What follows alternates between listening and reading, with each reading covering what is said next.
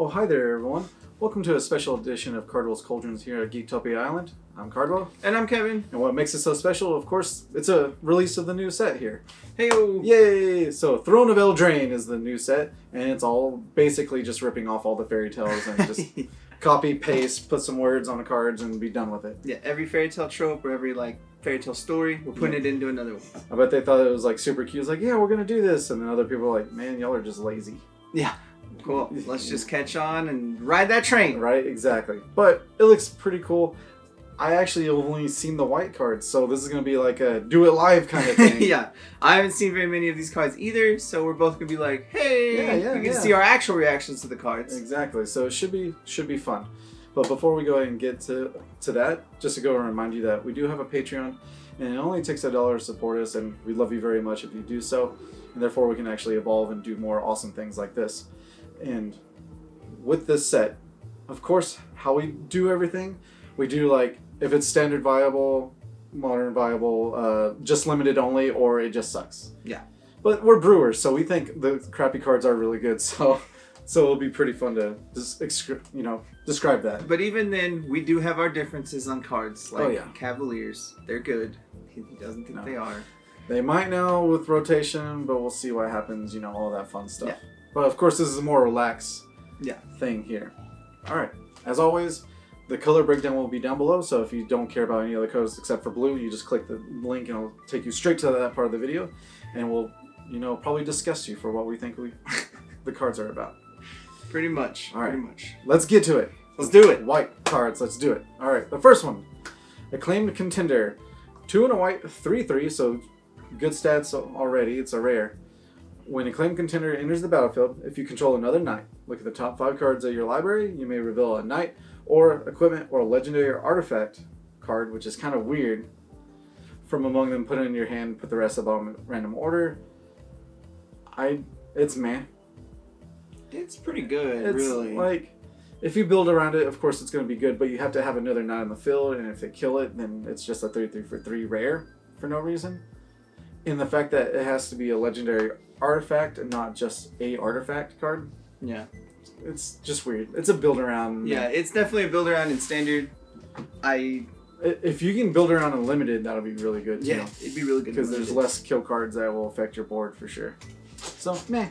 Next up is All That Glitters. 1 white and 1 for an enchantment or you enchant a creature. Enchanted creature gets +1/+1 for each artifact and or enchantment you control. Yay. Card's pretty silly because good. it's just 2 mana. My dude's big. Yeah. It's just another Ethereal Strike that's 1 white that does the same thing pretty much, but gives first strike. I like it.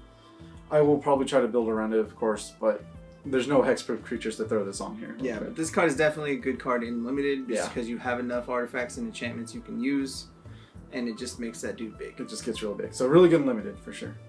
Now we described what this art looks like and we have no idea what's happening. But Arcana Absolution, 3 white, 3/2 flying, has protection from white, and creatures can attack you or a planeswalker you control unless the controller pays 1 for each of those creatures.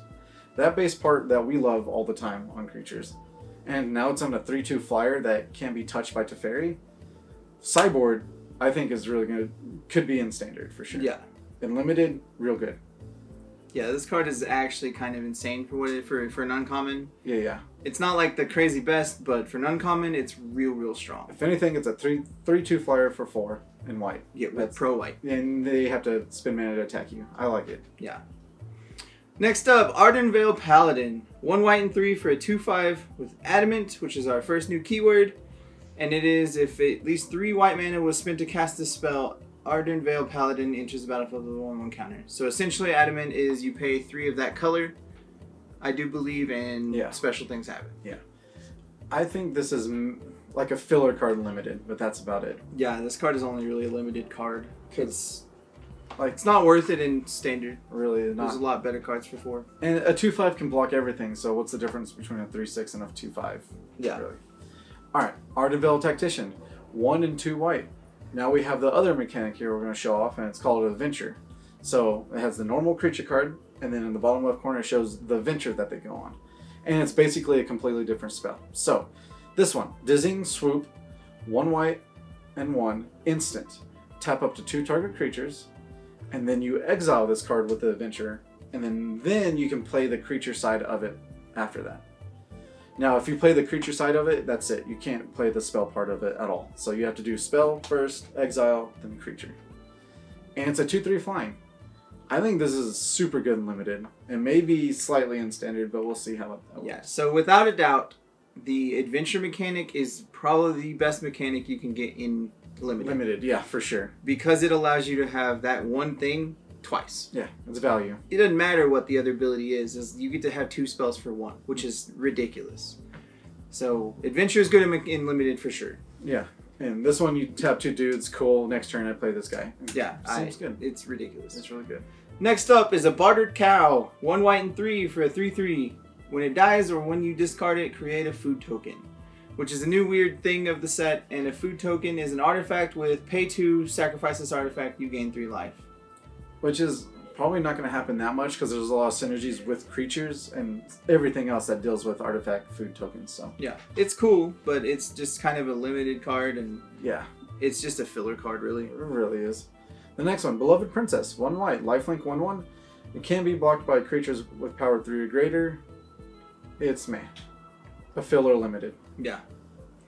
I mean, it's really good to put that silly enchantment on. Oh yeah, for sure. Next up is the Charming Prince, a 1 white and 1 for a 2/2 human noble. When he enters the battlefield, choose 1. You scry 2, you gain 3 life, or exile another target creature you own. Return it to the battlefield under your control at the beginning of the next end step. I like this guy a lot. This card is really good. Yeah. For 2 mana, you get to do what you need to. Kind of like Knight of Autumn. You just have the awesome choices to help you out in whatever situation you need. And I like this guy a lot. So standard viable for sure. So my question is, did he go to Stromkirk and become a noble? Because he looks exactly like that card. Oh, yeah. I wonder. Yeah. Oof. Vampire coming to get him. That'd be crazy. Alright, the next one. Circle of Loyalty. 4 and 2 white legendary artifact. The spell costs 1 less to cast for each knight you control, which can be really good. Creatures you control get +1/+1. Seems good. Whenever you cast a legendary spell, create a 2/2 knight creature token with vigilance, so But you can pay 4, tap, create a 2/2 white knight creature token with vigilance. For the long game creature control deck, for sure. This card is a bomb in limited. Yeah. Like a bomb. Yeah. Because you get to make dudes for free by playing legendary spells. Also, you get to make dudes for free for paying 4. Yeah. You're just like, cool, every turn make a dude. Any token generator that's constant and limited just wins. Yeah, the card is insane. Next up is Deafening Silence. 1 white enchantment. Each player can't cast more than 1 non-creature spell each turn. Sideboard. That's pretty good Yeah, sideboard card in pretty much any format. Right? It just destroys, well, even in Modern, it destroys Phoenix, if there is a Phoenix deck anymore, since, Faithless Looting is gone. But it destroys Storm. Yeah. For sure. It wrecks Storm. And in Standard, it destroys Control. So, yeah. Should be good. Yeah. Next one, Fairy Guide Mother. 1 white, flying 1/1, but it has the adventure. Gift of the Fae. 1 white and 1. It's a sorcery. Target creature gets +2/+1 and gains flying until end of turn. It's a limited good time. Because if you play this one as a 1/1, next turn you actually get to cast a 2/1 on this again. Like if you have 2 in your hand, then turn 3 you can do it. I don't know. It's good limited. Yeah, very good limited. That's really about it. Next up is a Flutterfox. White and 1 for a 2/2. As long as you control an artifact or an enchantment, he has flying. Look at his cute little feet. That is pretty awesome. I mean, he only has them on the back feet, so like, does he fly all dangly? Exactly. That's awesome. That's scary. Poor little guy. Yeah. Limited. Yeah, limited only. He's meh. Okay. Yeah. Fortifying Provisions. 2 and 1 white enchantment. Creatures you control get +0/+1, which is actually pretty relevant. And when it enters the battlefield, create a food token. So there's your artifact for that. So limited, build around goodness. Because in limited, you want your buds to be bigger, and of course the food token artifacts, as you can tell, will help other creatures you have already. Next up is the Giant Killer. He is 1 mana for a human peasant, and he can pay 1 white and 1 with tap target creature and tap. And he's a 1/2. And then he also has the adventure mode, which is chop down. So a white and 2, instant adventure. Destroy target creature with total power 4 or greater. Or with power 4 or greater. Yeah.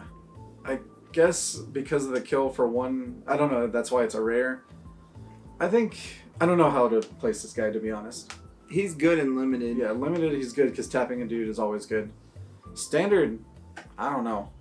He'll see play in standard in some form of either mono white weenie or like some sort of weird white control deck, but he'll see play, but it's definitely not going to be very prevalent. Yeah, we'll see what kind of creatures come out of the woodworks, if they're 4 or greater or not. Yeah, for sure. Glass Casket, one and one white artifact. When a Glass Casket enters the battlefield, exile target creature opponent controls with converted mana cost 3 or less until Glass Casket leaves the battlefield. Basically a Journey to Nowhere or passive, you know, any of those. But it's an artifact, not an enchantment, which is pretty weird. And it's a 3 or less, so that's pretty rough. It's good against aggro's sideboard for sure. Yeah, that's pretty neat. Yeah. Next up, Happily Ever After, a white and 2 for an enchantment. When it enters the battlefield, each player gains 5 and draws a card. At the beginning of your upkeep, if there are 5 colors among permanents you control, there are 6 or more card types among permanents you control, and or cards in your graveyard, and your life total is greater than or equal to your starting life total, you win the game. It's super weird. So this is definitely a build-around card. Yes. It's definitely a kind of bad build-around card. But it's a build-around card. If you open this for your promo, I am sorry. Yeah, I know, right? It is a rare, so it's neat. It's cute. It's gonna make for some jank crap in commander decks, but or how about Niv Mizzet? You control all 5 colors in him, right? I mean, does that work? And then everything goes to the graveyard with Niv Mizzet, yeah? No. Oh, sad. But never mind. That'd be too good. Yeah, it's weird. It's weird. I don't trust that. Harmonious Archon, 4 and 2 white, mythic. He has flying. He's a 4/5. Non-Archon creatures have base power and toughness 3/3, and when he enters the battlefield, create 2 1/1 white human creature tokens, which are 3/3s. That dude is awesome. Yeah, he's really, really good. He's like a new Grave Titan, kind of. Slightly. The fact that it makes all your opponent's dudes smaller than Archon. All of them. So no matter what, they either have to double block or kill him or something. Because, you know, they're... Well, I can't say Lyra anymore, but she's going to be gone. But, like, those Cavaliers, they're 3/3s now. No matter what. That's pretty silly. Yeah. That dude's kind of insane. This guy's pretty good. I think he's going to be a sleeper hit for sure. Yeah. Next up is the Hushbringer. 1 white and 1 for a fairy with the 1/2 flying lifelink. Creatures enter the battlefield or dying don't cause abilities to trigger. Yep, this needs to happen. Yeah, this card is insanity for standard in all of the formats, really, because it's gonna be in all of them. Yeah. So sideboard for sure, all of them. Go. Yeah. Here's a vanilla dude, Knight of the Keep, 2 and a white. He's a 3/2. That's all it is. Yeah, vanilla limited dude. That's what you need. Oh yeah. Next up is Linden, the Steadfast Queen. Yes, Queen, get it. Yeah. So 3 white for a 3/3 vigilance. Whenever a white creature you control attacks, you gain 1 life. I like it. It's pretty neat. So hopefully, definitely dual or just mono white standard. Yeah, white, we need to get there with that card. And life, insanity. Life Game Matters with a Johnny's Chosen or whatever. Yeah. Nice. Okay, next one. Lonesome Unicorn. 4 and a white for 3/3 vigilance, which sounds pretty bad. But it has a venture. It's called a Rider in Need. It's a sorcery. For 3 mana, create a 2/2 white knight creature token of vigilance. I kind of feel like this card is just bad.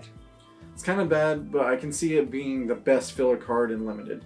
I mean, I'll use it in Limited. It is a good Limited card, but it feels bad. Because like turn 3 you can play this part, and then turn 5 you can play the other part, and you essentially have 5 power on the field with vigilance. But yeah, it's weird. Yeah. Next up is the Mysterious Pathlighter. 1 white and 2 for a fairy. She's a 2/2 flyer. Each creature you control that has an adventure enter the battlefield with an additional 1 counter on it. Really good. Build around Limited Bomb for sure. Mm-hmm. Alright, next one. Outflank. 1 white instant. Outflank deals damage to target attacker and blocking creature equal to the number of creatures you control. It can be really good, but what if you board wipe and they play their bomb, then you can't kill it. But limited goodness. Yeah, this card's really cool and limited because you have a lot of dudes and kills not like really prevalent, but it's pretty crazy. Yeah. Next up is the Prized Griffin, and it's a white and 4 for a 3/4 flyer, and it's just a vanilla flyer really, but it's super good and limited. Yep. Because it's just your limited bomb, really. It's a limited flyer that has a big butt. I mean, it's really, really good. We've dealt with Air Elemental, and it's the same card practically. Pretty much. Next one is Rally for the Throne. 2 and 1 white instant. Create 2 1/1 white human creature tokens. Adamant. If at least 3 white was spent to play the spell, so of course the whole mana cost, you gain 1 life per each creature you control. So it's okay. I mean, we'll see what happens really when it all comes down to tokens and such. But if you can gain life, you can gain life. It's okay. Yeah, it's pretty good. Yeah.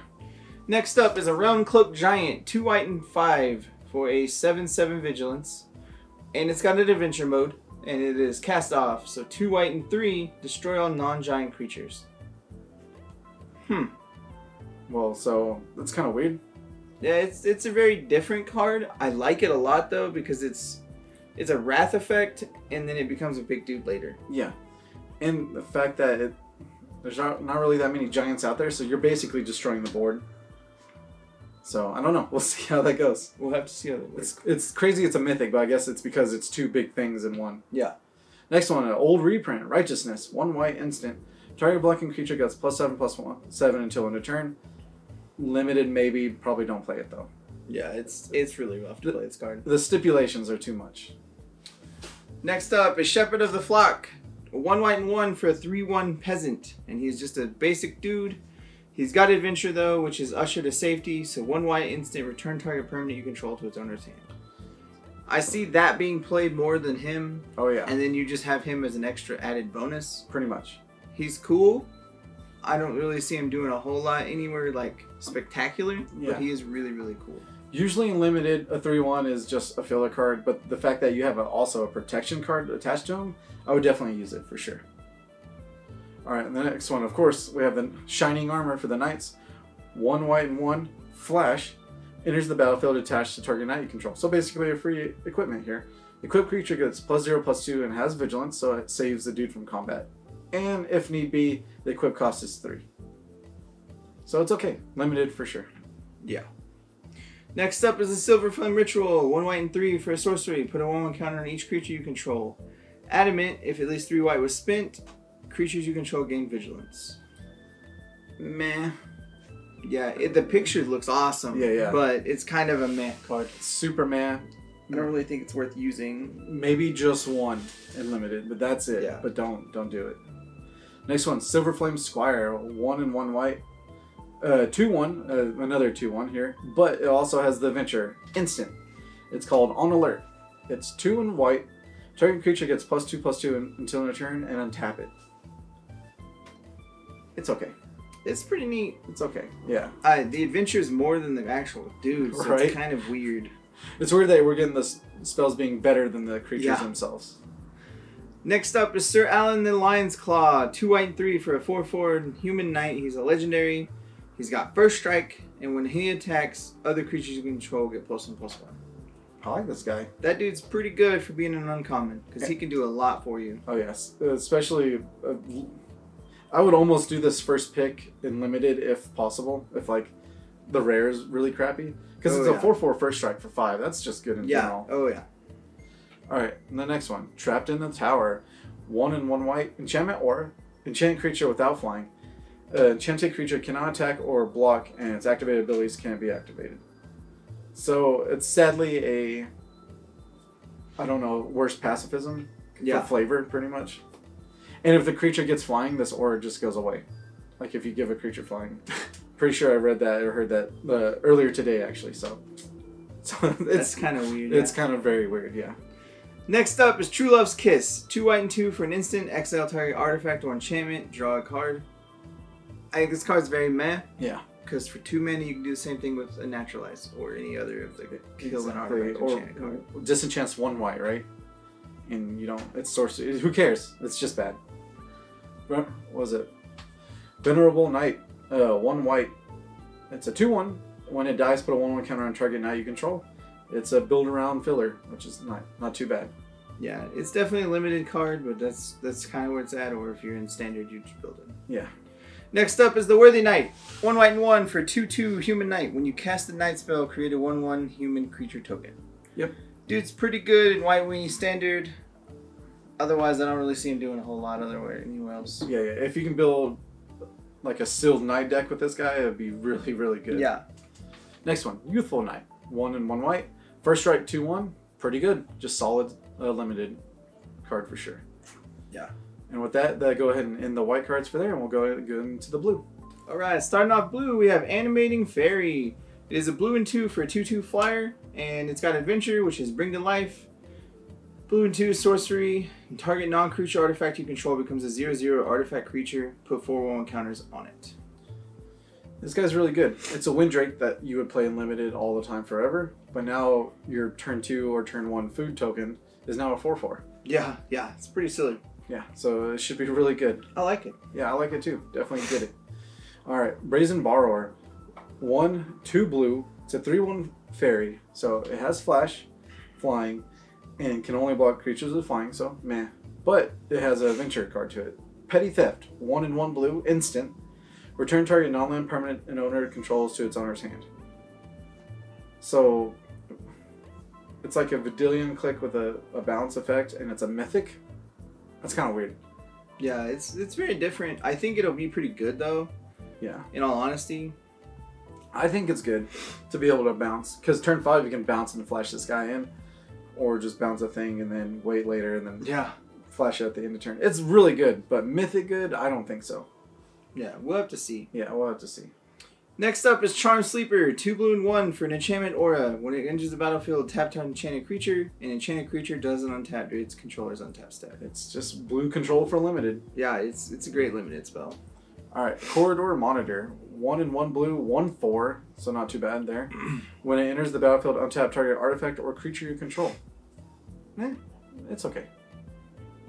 Probably a limited card at best. At best, yeah. Next up is Didn't Say Please, 2 blue and 1 for an instant. Counter target spell, its controller puts the top 3 of their library into their graveyard. Card's pretty strong for a counter spell. It helps mill. It's not like the greatest thing, but it gets there. Yeah, and there's also a weird synergy I saw between like how many cards are in an opponent's graveyard, so it'll help out for sure. Alright, the next one, Emery, Lurker of the Lock. 2 and 1 blue. It's a 1/2 Merfolk Wizard, legendary. The spell costs 1 less for each artifact you control, so it can cost 1 blue sometimes. When it enters the battlefield, put the top 4 cards of your library into your graveyard. Tap. Choose target artifact card in your graveyard. You may cast that card this turn. This card's really good. Yeah. I want to see it in Standard, and I want to see it in Modern for sure. So I don't know. We'll see how this goes. Yeah, she's going to do a lot of things to a lot of different little areas. I agree completely. Next up is Fae of Wishes. It is a blue and 1 for a 1/4 flyer. And you pay blue and 1, discard 2 cards, return it to your hand. And its adventure mode is Granted, which is a blue and 3. You may choose a non-creature card you want from outside the game, reveal it, and put it in your hand. So I think this card is actually kind of bonkers for being an adventure card, just because it's a 1/4 flyer that you can bounce back to then play as an adventure. Yeah. Then to play it as a dude again. And then just keep getting whatever cards you need constantly. Yeah, it's kind of silly to just keep doing 3 wishes every turn. Grab your foil for Commander, and then Standard, it'd be fun to play this. Yeah, Standard, this would be a really funny card to play around. Oh yeah. Next one, Fairy Vandal, 1 and 1 blue, flash, flying, 1/2. Whenever you draw your second card each turn, put a 1/1 counter on Fairy Vandal. Now, that might sound a little awkward, but there's a lot of cards that actually just help you do that. So this guy can get really big and limited, or even in like Standard, there's a flash deck building around for sure. This card might help out with that. Yeah. Next up is Folio of Fancies. It is a blue and 1 for an artifact. It definitely is a commander card. Players, you have no maximum hand size. Pay X twice, so X and X. Tap, each player draws X cards. Pay a blue and 2, tap, each opponent puts a number of cards equal to the number of cards in their hand from the top of their library into their graveyard. So, yeah, in their hand. Okay, so this can be like super fun against control and mill them out, hopefully. Yeah. So, because, you know, they're going to have 6 or 5 cards at least all the time. And then, of course, the XX, if you don't know, if you're new, then you have to pay. So if you pay 4, you draw 2, pretty much. All right, the next one is Frogify. It's an enchantment that we've always needed. 1 and 1 blue, enchant creature.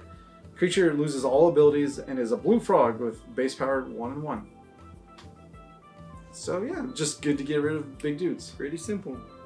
Limited, it's great in a card. Yeah. Standard, it'll be okay, but it's nothing crazy. Yeah. I think it'll still be used in Standard.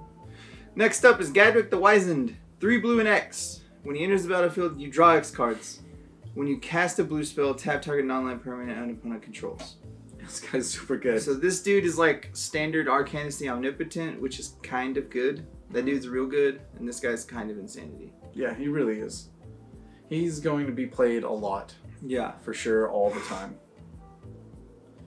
Alright, next one is Hypnotic Sprite. It's 2 blue for a 2/1 flyer, but it has the adventure. Mesmeric Glare. 2 and a blue, instant. Counter target spell with converted mana costs 3 or less. So it's a basic counter spell with a 2/1 flyer behind it too. So it's really good and limited. Definitely. Yeah. Next up, Into the Story. 2 blue and 5, instant. This spell costs 3 less to cast if an opponent has 7 or more cards in their graveyard. Here you go. And then you draw 4 cards. Which is insane. So you draw 4 cards for 4 instant speed. It's gonna happen, and it probably... I want to see it in standard, to be honest. Yeah, this card could actually make standard just because it is an instant. Sure, it costs 4, but it does a lot for you. You draw 4 cards. Like you don't really lose value for playing it, and because it's an instant. Yeah, exactly.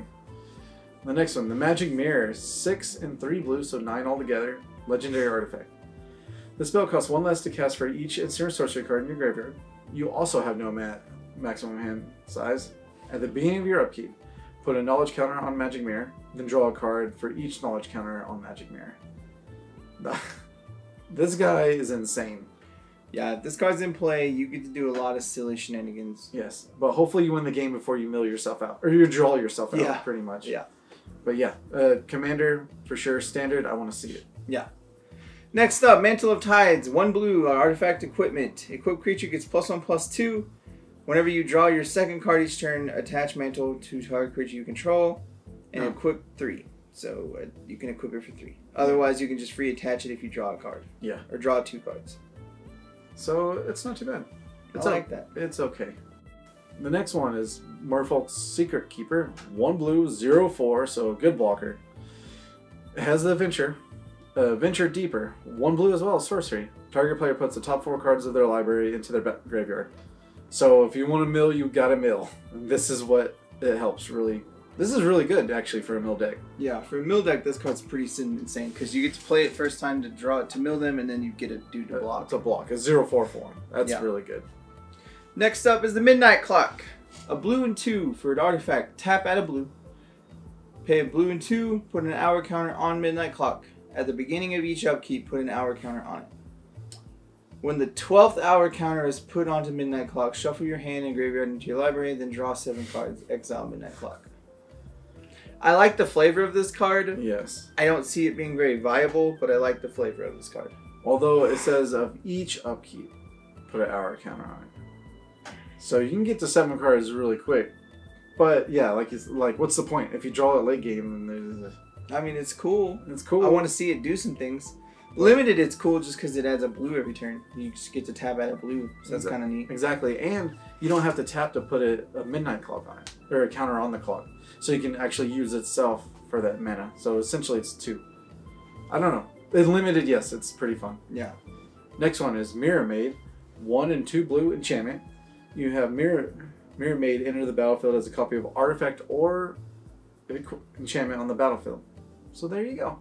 It helps you exile some other stuff or just helps with artifacts. I like it. That's pretty cool. Yeah. Definitely a standard card or playable, and then definitely limited. Yeah, limited would be fun. Next up is the Mistford River Turtle. A blue and 3 for 1/5. When it attacks, another target attacking non-human creature can be blocked this turn. So the turtle picks up somebody and is like, let's go party. Yeah, let's go do this. Limited, really good for sure. Yeah, definitely limited bomb. Otherwise, it's kind of meh. Yeah, because it's not going to die anytime soon. It's a 1/5, so the other creature doing damage, it'll work. Next one, Moonlit Scavengers. 5 and a blue for 6/4/5. Enters the battlefield. If you control artifact or enchantment, return target creature opponent controls to its owner's hand. Yeah, limited filler. I mean, it's kind of really good, but 6 mana is rough, I think. Yeah. Next up is Mystical Dispute. A blue and 2 for an instant. This spell costs 2 less to cast if you targets a blue spell. Counter target spell unless its controller pays 3. So yeah, standard sideboard. Yeah. It's better spell pierce against blue, of course. Yeah, standard it is definitely a really, really good sideboard card. Otherwise, it's just not that good. Yeah, exactly. The next one is Opt. This helps you draw your second card for the turn. It's 1 blue, so it's reprinted in every set, I think. Yeah. Now. So scry 1, draw a card. That's all it is. I mean, it's a great card. It's gonna see play. Yeah. I'm just like, why are we printing it again? Yeah, But whatever. exactly. Next up is Overwhelmed Apprentice. 1 blue for a 1/2 human wizard. When he enters the battlefield, each opponent puts the top 2 cards of their library into the graveyard, then you scry 2. So they got a bunch of mill effects. Yeah, there's a whole bunch of mill effects. So that mill standard deck, it's gonna be a thing. Oh yeah, and that scry 2 is super viable for 1 drop. Like what if Uh-huh. you go down to 6, you don't want to go down to 5, but you have 1 or 2 of that guy in your hand to get your lands? I like it. Next one, Queen of Ice. 2 and a blue. So she's a 2/3 for 3, and here we go. Whenever she deals damage, combat damage to a creature, tap that creature. It doesn't untap, so it does a Frost Breath. So if you're swinging into 2 5s or 2 4s and you can't deal with it, there you go. But she also have a Venture. Rage of Winter. 1 and 1 blue, sorcery. Tap target creature. It doesn't untap during its controller's next untap step. So really, really good calming. Yeah. Like, I would almost get as many as possible in a draft. Because it's so good. Draft this card's gonna be insane. Yeah. Next up is Run Away Together. A blue and 1 for an instant. Choose 2 target creatures controlled by different players. Return those creatures to their owner's hand. So it's neat in standard because you have to target one of yours and one of theirs, but it's pretty cool. Yeah. And with so many adventure cards out there, it's going to be fun and limited. Yeah. Next one, Sage of the Falls. 4 and 1 blue, 2/5. When this or another non-human creature enters the battlefield under your control, you may draw a card. If you do, discard a card.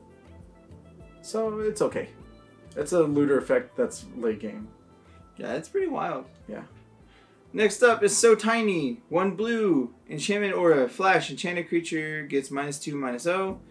It gets -6/-0 instead as long as the controller has 7 or more cards in the graveyard. So there you go. Just another way for Mill to survive. Yeah, it's good, limited. That's really about it. Yeah. Next one, Still Gaze Griffin. 4 and a blue, 2/4. Flying. Whenever you draw your second card each turn, Griffin gets +2/0 until end of turn. I would not play this unless I super had to. It's kind of really bad. Mm-hmm. For the stats and the ability that it's not permanent, it just gets +2 until end of turn, so. Yeah, it's kind of sad. Yeah. Because for 5 mana, we've already seen a couple other dudes that are way better. Yeah, way better. Next up, Stolen by the Fae. 2 blue and X. Return target creature with convert mana cost X to its owner's hand. You create X 1/1 blue Fae creature tokens with flying. This card's pretty good. It's pretty good, but you gotta be careful. It's not X or less, it's just X. Yeah. So you have to be right on the money. Yeah, but still, I'll take that all day to bounce your dude and get that on the board. Yeah, exactly. Next one is Sarah Eleonora, the Discerning. 3 and 2 blue, has the power is star 4. Its power is equal to the number of cards in your hand, so there you go. Enters the battlefield, draw a card, so it immediately replaces itself. And spells your opponent's cast to cost Eleonora, it costs 2 more to cast, so it's like a Frost Titan ability. Wow. She can be really, really good. Yeah, this chick's real strong. Oh yeah. Especially if you just keep setting back. You're just like, okay, I have her on the field.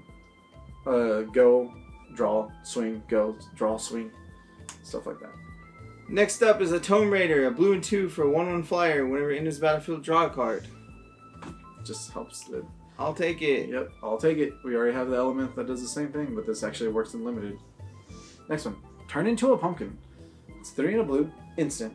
Return target non-land permanent to its owner's hand, draw a card, so it's okay. And then adamant, if you pay 3 blue mana, you create a food token as well. So unlimited is pretty good, and probably not in standard at all though. Next up is Unexplained Vision, a blue and 4. You draw 3 cards as a sorcery. Adamant, sorry. If at least 3 blue mana was spent to cast the spell, scry 3. We're about to go to X. Yeah, we were about to go into the X-Men Wolverine. world, you know. But this card's pretty. It's okay. Yeah. It's not as good as the other one because No. the other one's 4 for 4. This one's okay, but it's. I mean, draw 3, you can scry 3 first, so it's kind of cool. Or you go second actually. So you draw 3 cards and then you scry 3. Oh yeah. Which is not too bad, I guess. All right.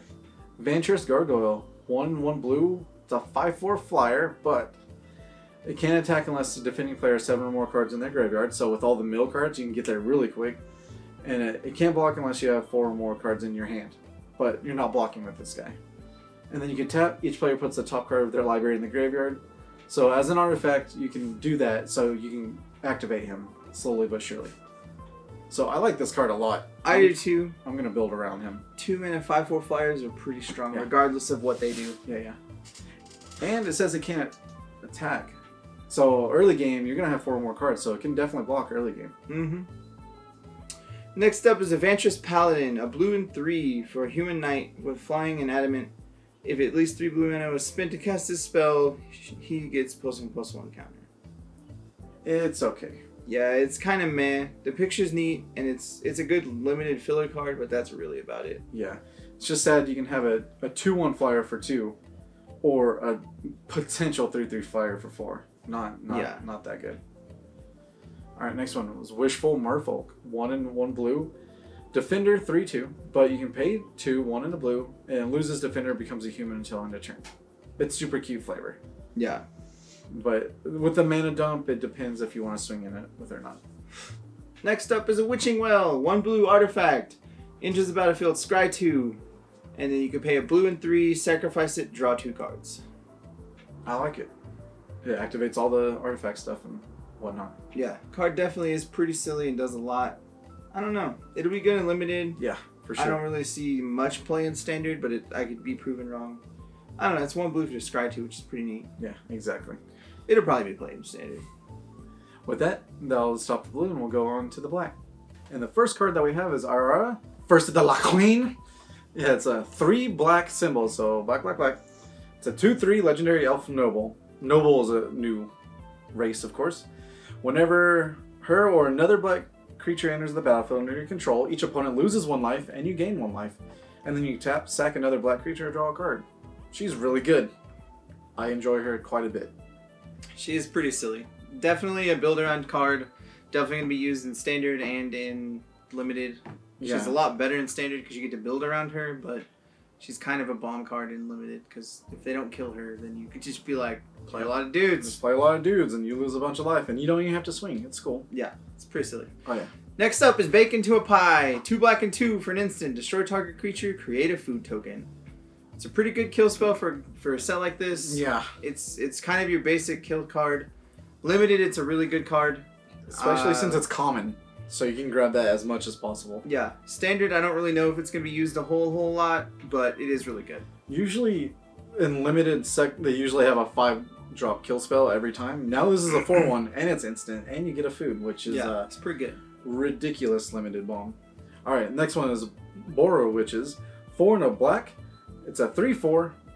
Enters the battlefield, return target night card from your graveyard to your hand. It's just limited, barely. Yeah. Otherwise, don't play this card. Next up is Belle of the Brawl. A black and 2 for a 3/2 human knight. She has menace, and whenever she attacks, other knights you control get +1/+0. Really good. Yeah, this card is really good in any kind of knight aggro deck in standard, especially in limited. It's just a good 3/2 card with menace. Yeah. 3-drop, 3/2 menace is good enough, but if yeah. you buff up your other dudes, it's ridiculous. Especially this one, Black Lance Paragon, 1 and a black, 3/1 Flash Knight. When it enters the battlefield, target knight gains Death Touch and Lifelink until end of turn. So no one played that pirate card that did almost the same thing, gives a dude +1/+1 Death Touch. This one gives Death Touch and Lifelink. So we'll see how this goes. Yeah, this dude's going to be seen playing limited for sure. Yeah. Standard, he'll probably be like a cool little sideboard tech, I think. I think so too. Next up is the Bognati. It's 2 black and 3 for a 3/3 flying fairy. And you pay a black and 2, sacrifice a food, target creature gets -3/-3. It's okay in limited. That's really about the only place I see this card being used is in limited. Exactly. Alright, Cauldron Familiar. 1 black, 1/1 cat. Enters the battlefield, each opponent loses 1 and you gain 1. Seems familiar. Sacrifice a food, return Cauldron Familiar from the graveyard to the battlefield. I like this card a lot in limited, and we'll see if it's a build around standard for sure. Because you can just block, sacrifice a food, put it in, lose a life, done. Yeah, that card's really pretty good. Yeah. Next up is the Cauldron of Eternity. 2 black and 10. Legendary artifact. This spell costs 2 less to cast for each creature card in your graveyard. Seems good. Whenever a creature you control dies, put it on the bottom of its owner's library.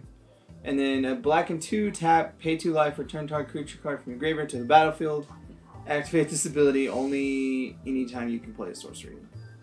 So there's definitely going to be shenanigans with this card immediately in Standard. Oh yeah. It's just good. Like if you self-mill your, self-mill, or have all your dudes die, and you just play this, and you just, it's just good. Isn't for now, Threat Temple Gateway is pretty funny with this card, but soon that card's rotating, so... Yeah, that'd be super sad. Yeah. Alright, next one. Cauldron's Gift. 4 and a black sorcery. Adamant, which means if you pay 3 black mana with the cost, it does something special. You may choose a creature card in your graveyard. If you do, return it to the battlefield with additional 1/1 counter on it. So, there you go. It's okay. It's okay. Limited, it's really, really good. Yeah. In Standard, I think Bond of Revival will probably just be used forever because it gives your creature haste. Yeah. But it depends. Next up is the Clackbridge Troll. 2 black and 3 for an 8/8 trample haste. Yes. I mean, sure. Thanks. Whenever it enters the battlefield, target opponent creates 3/0/1 white goat tokens.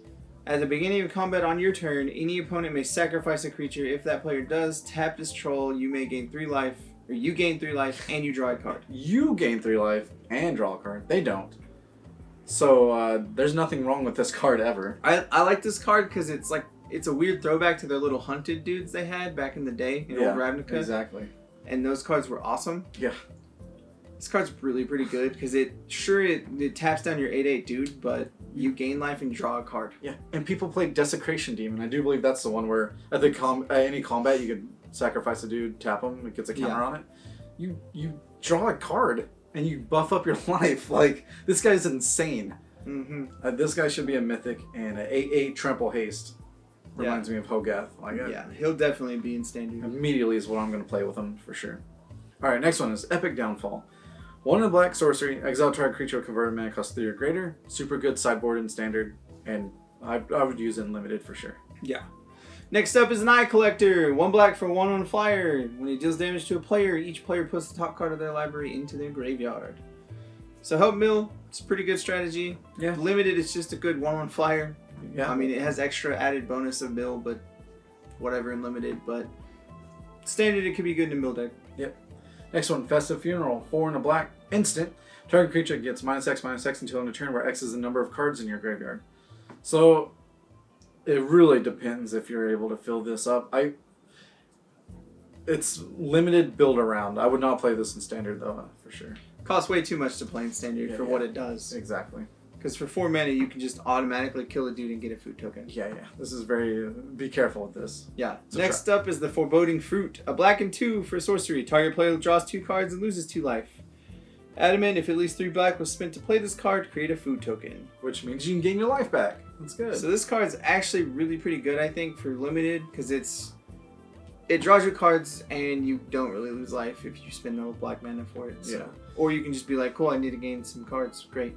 And I guess we're spoiled with Read the Bones where you can scry and all that fun stuff too, so we'll see. And I don't know why the fruit's not an apple, because, they're copying everything else.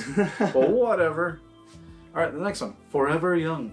1 in a black sorcery. Put any number of target creature cards from the graveyard on top of your library. Draw a card. This is a classic black card that's been reprinted pretty much a long time. Yeah. It's okay in Limited. It's really about the only place you even try to use it. Exactly. Next up is a Foulmire Knight. 1 black for a 1/1 Death Touch. Cool. Solid.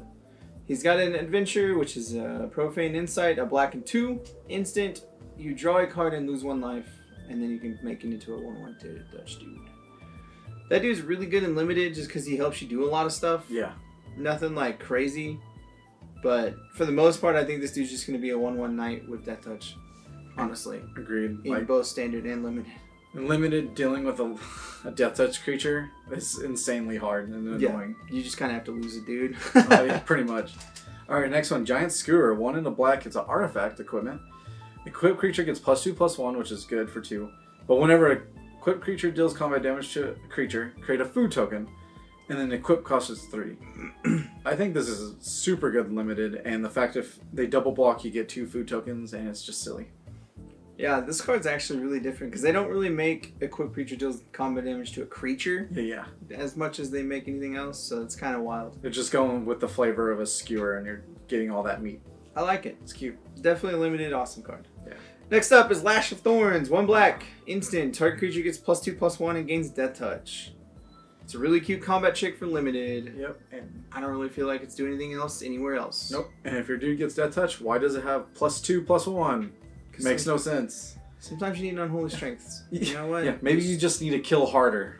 Yeah, why not? Alright, the next one. Lockwing Paladin. It's 3 and a black, 3/2 knight. It has Menace as well, because you need that more in limited. Adamant. If you pay 3 black mana, it gets a 1/1 counter, so it becomes a 4/3 with Menace for 4.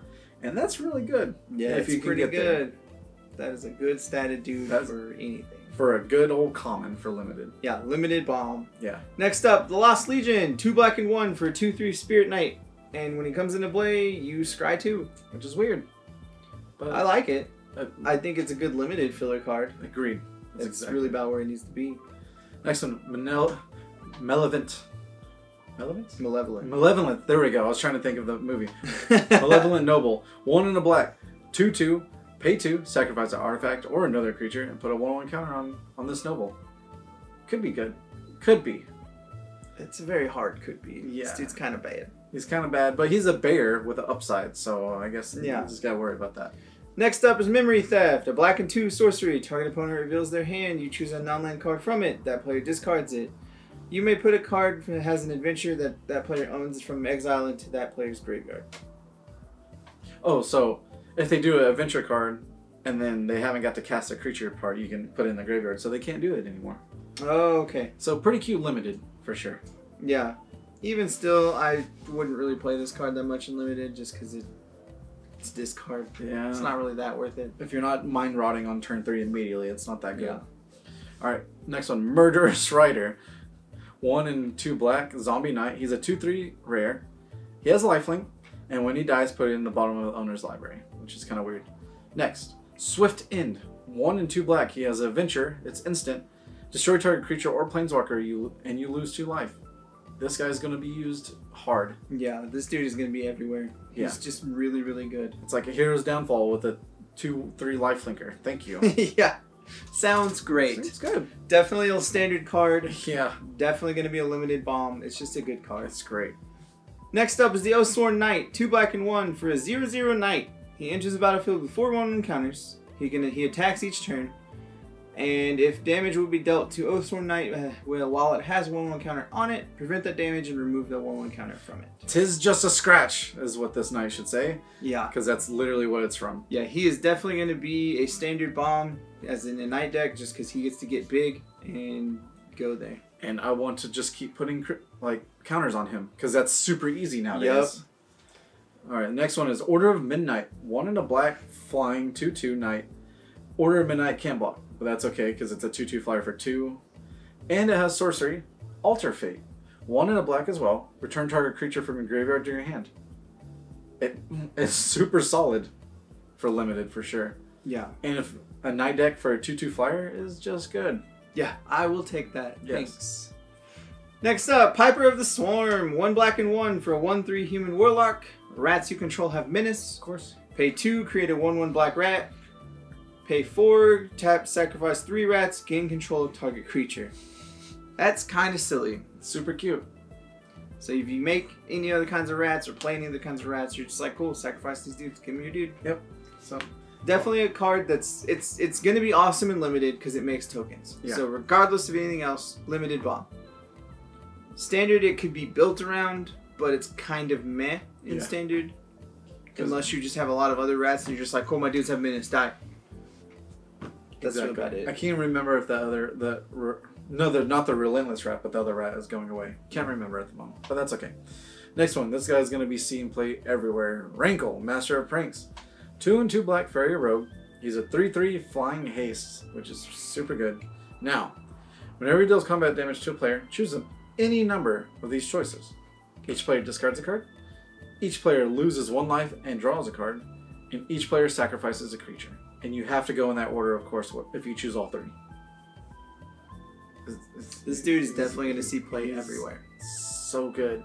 He is great in standard. He's fantastic in limited. Yes.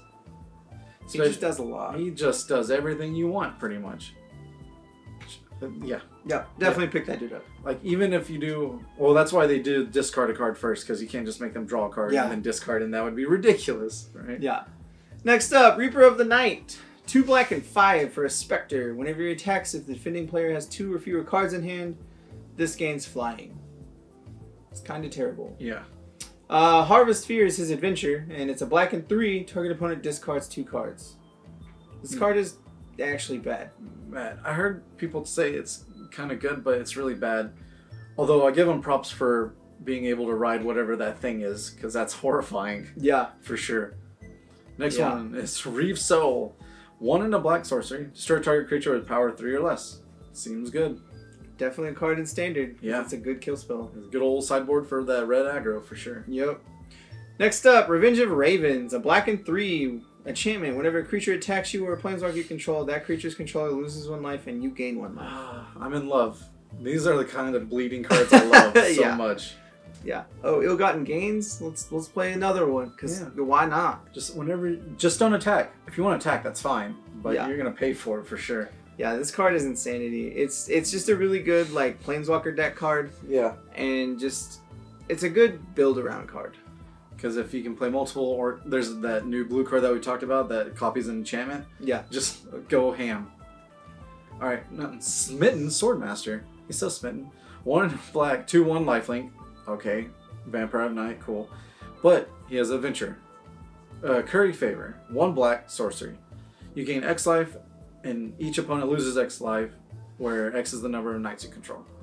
So it's definitely good for build around for sure. Yeah. That's pretty neat. That's about it for limited. Next up is Spectre Shriek. 1 black sorcery. Target opponent reveals their hand. You may choose a non-land card from it.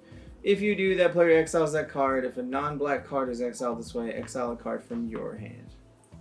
So this card is still really worth playing, regardless of who you hit. It just gives you extra bonus if it's a black deck. Yeah. Which I really like this card because it's got that aspect, but it's just a good card. It's Thoughtseize you don't have to pay the mana for. The life, sorry. Yeah. And the fact that in standard, if you sideboard this in, if black gets really heavy, then it's so good. It's ridiculous. Alright, next one. Sire Conrad, the Grim. 3 and 2 black, 5/4. Whenever another creature dies or a creature card is put in the graveyard from anywhere other than the battlefield, or a creature card leaves your graveyard, Conrad deals 1 damage to each opponent. So, and then you can pay 1 and a black. Each player puts the top card of your library in your graveyard. This guy is weirdly silly and statted really nice for limited. Yeah, limited he's really, really good. He may cost a little too much for standard. Yeah. I don't know. He's cool. To me, he's got way too much stuff to keep track of. Yeah.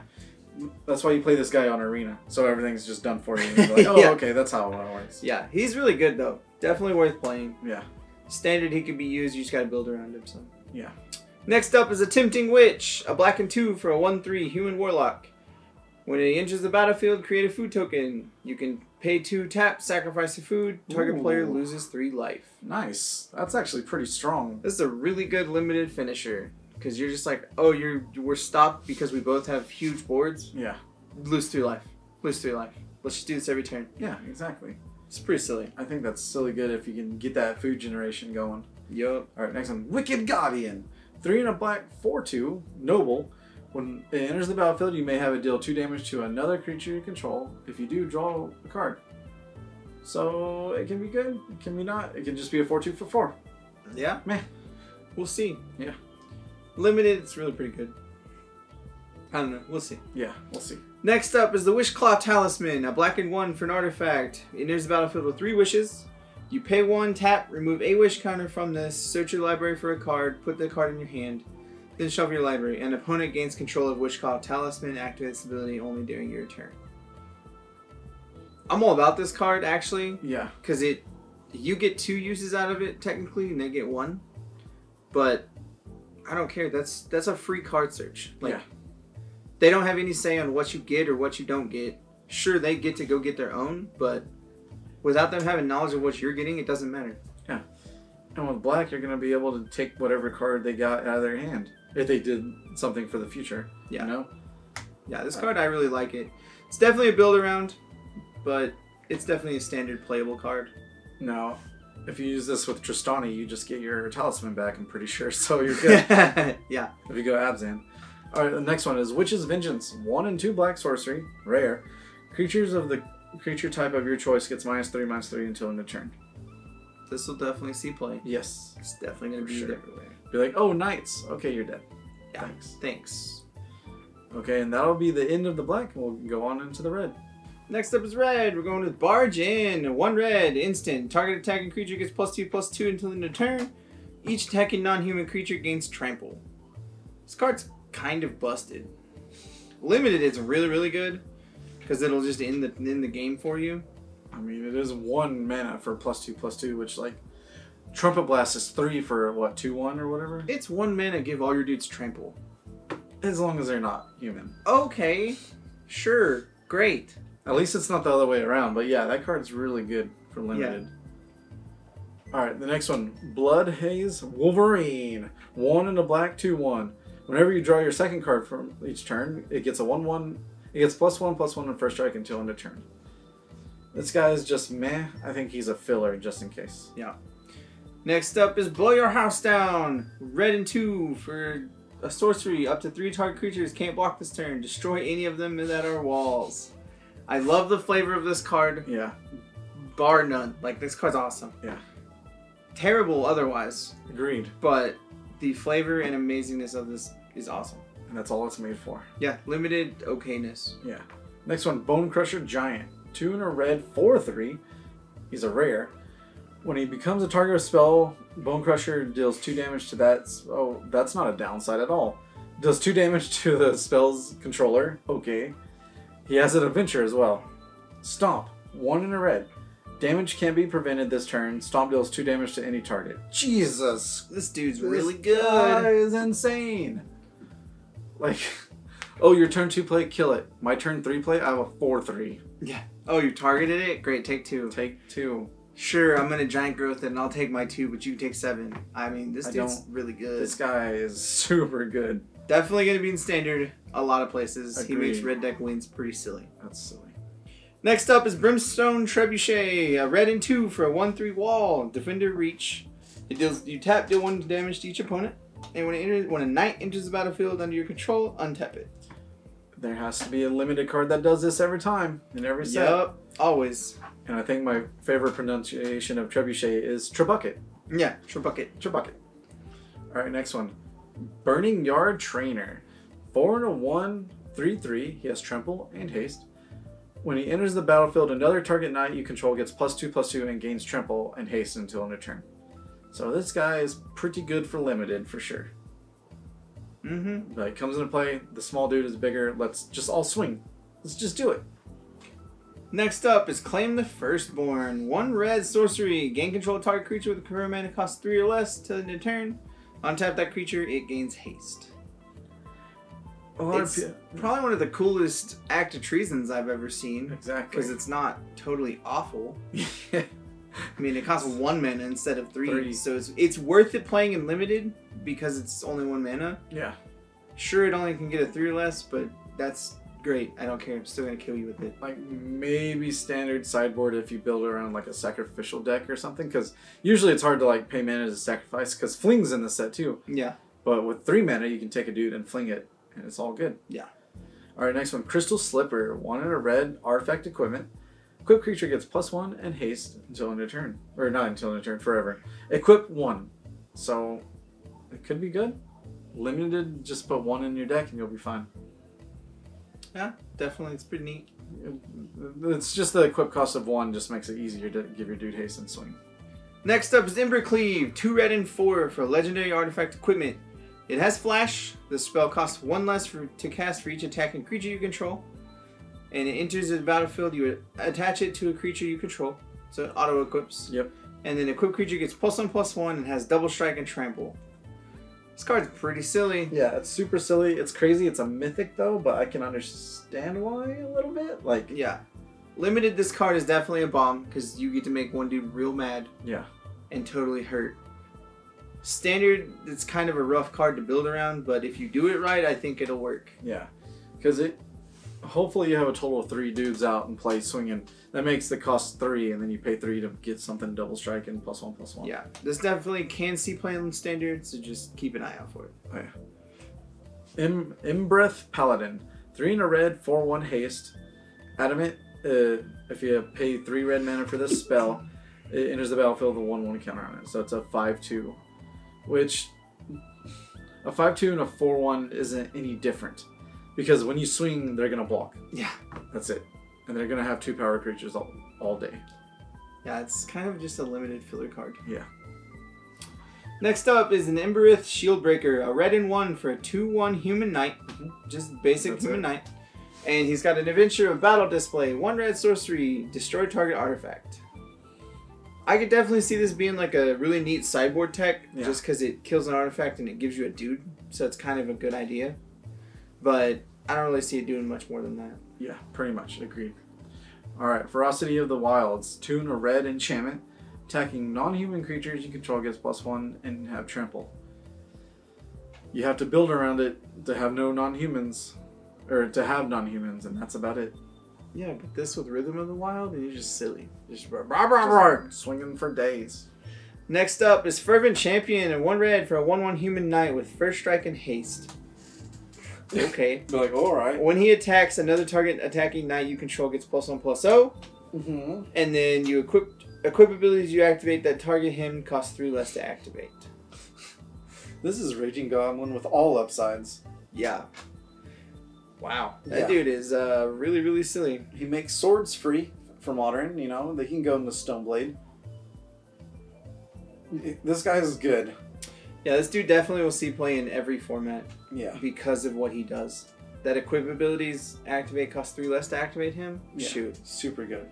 Yeah, that makes any kind of sword or Fire and Ice or any of those swords just busted. Just modern. Pay 3. Nope, that dude's good. That dude is super good. Yeah, all the formats, that dude's good. Yeah. Next one, Fires of Innovation. 3 in a red enchantment. Here we go. You can cast spells. You can cast spells only during your turn, and you can cast no more than 2 spells. Okay? Per turn. You may cast spells with converted mana cost less than or equal to the number of lands you control without paying the mana cost. This card is awesome. This card is so silly. I don't even care. This card is awesome. You're just like, free spells. Great. Like, I can only cast 2 per turn. That's fine. That's fine. Yeah. That's fine. I like this card a lot. You know how many draw spells cost 4? All of them, pretty much. Wow. So in a turn, I'll draw cards. No, because you only cast spells on your turn. Oh, your turn. Still. You cast for free. You just cast a draw spell and then a creature or a relevant card. That card's definitely a build-around card. It's going to be a silly build-around card. But I don't know if it's going to be like crazy used a lot. It could be, but it's kind of janky to be used a lot, honestly. EDH can be really good. Yeah, yeah. Get your foils now, guys, kids. Yeah. All right. Next up is Fling. 1 red and 1 instant. As additional cost to cast this spell, sacrifice a creature. Fling deals damage equal to the sacrificed creature's power.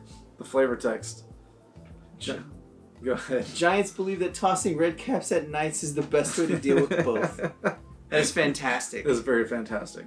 And it's just a staple good card in everything, really. Yeah. Limited, it's really, really good. Standard, it's going to be used just because it's just like, hey, here's some extra damage. It's silly. Yeah. All right. Iron Crag Feet. I don't know what that even means, but let's go with it. So 1 and 3 red sorcery. It's a rare. At 7 red, you can only cast 1 more spell this turn. This card's really silly because it pairs really well with the other card that does 7 mana. If you spend 7 red mana, it does silly things. We'll get to it. See, I was wondering how much that did cost. It was 7 or 8 or But this card is actually really funny. Again, it's a build-around card. Standard, it's going to be a build-around if you play it. Mm-hmm. By no means is it like game-breaking or game-changing. I don't think. Could be wrong. Because if you're ramping into something, you better ramp into something really good. Yeah. Like Karn. I mean, like, yeah, you can't just play that and then play Karn. Yeah. It's kind of silly. Oof. I don't know. It'll be used. Yeah, we'll see. Next up is the Ironcrag Pyromancer, red and 2 for a 0/4. Whenever you draw your second card each turn, she deals 3 damage to any target. I definitely see this card being used in standard and in any kind of like weird red-blue control deck. But otherwise, I don't really see it being used that much. Yeah, limited if you have a lot of ops, because ops just makes this viable for sure. Alright, next one. Joust. 1 in a red sorcery. Choose target creature you control and a target creature you don't control, of course. The creature you control gets +2/+1 until end of turn. If it's a knight, then those creatures fight each other. So only if it's a knight they can actually get a bonus. I don't know. We'll see. Limited, possibly not standard though. Yeah. Next up is the Mad Ratter. A red and 3 for a goblin, 1/2. Whenever you draw your second card each turn, create 2 1/1 rat tokens. Seems silly. Like I said, the Draw Matters deck, it's gonna be there, possibly. I mean, it's okay. I don't think it's all that good. Yeah. But it's gonna be a thing. Especially since it's a 1/2 for 4. Yeah. Alright, next one is Merchant of the Veil. 2 in a red, 2/3. You can pay 2 in a red, discard a card, draw a card. So it loots, you don't have to tap them. But it has a venture, Haggle. 1 red, instant. You may discard a card. If you do, draw a card. This is really good for, you know, Reanimator. Something like that. Yeah, this is a pretty good card. Yeah. It's nothing crazy, but it'll do the job. It's pretty solid. Next up is Ogre Errant, a red and 3 for a 3/4 Ogre Knight. When he attacks, another attacking knight gains Menace. This dude is a limited good card. That's really where I feel like he's at, though. Pretty much. Alright, next one. Opportunistic Dragon. Opportunity with opportunistic. 2 in a red, 4/3 flyer, which is good for, and it's a rare, so enters the battlefield. Choose a target, human or artifact an opponent controls. For as long as remains in play, you gain control of that permanent. It loses all abilities and it can't attack or block.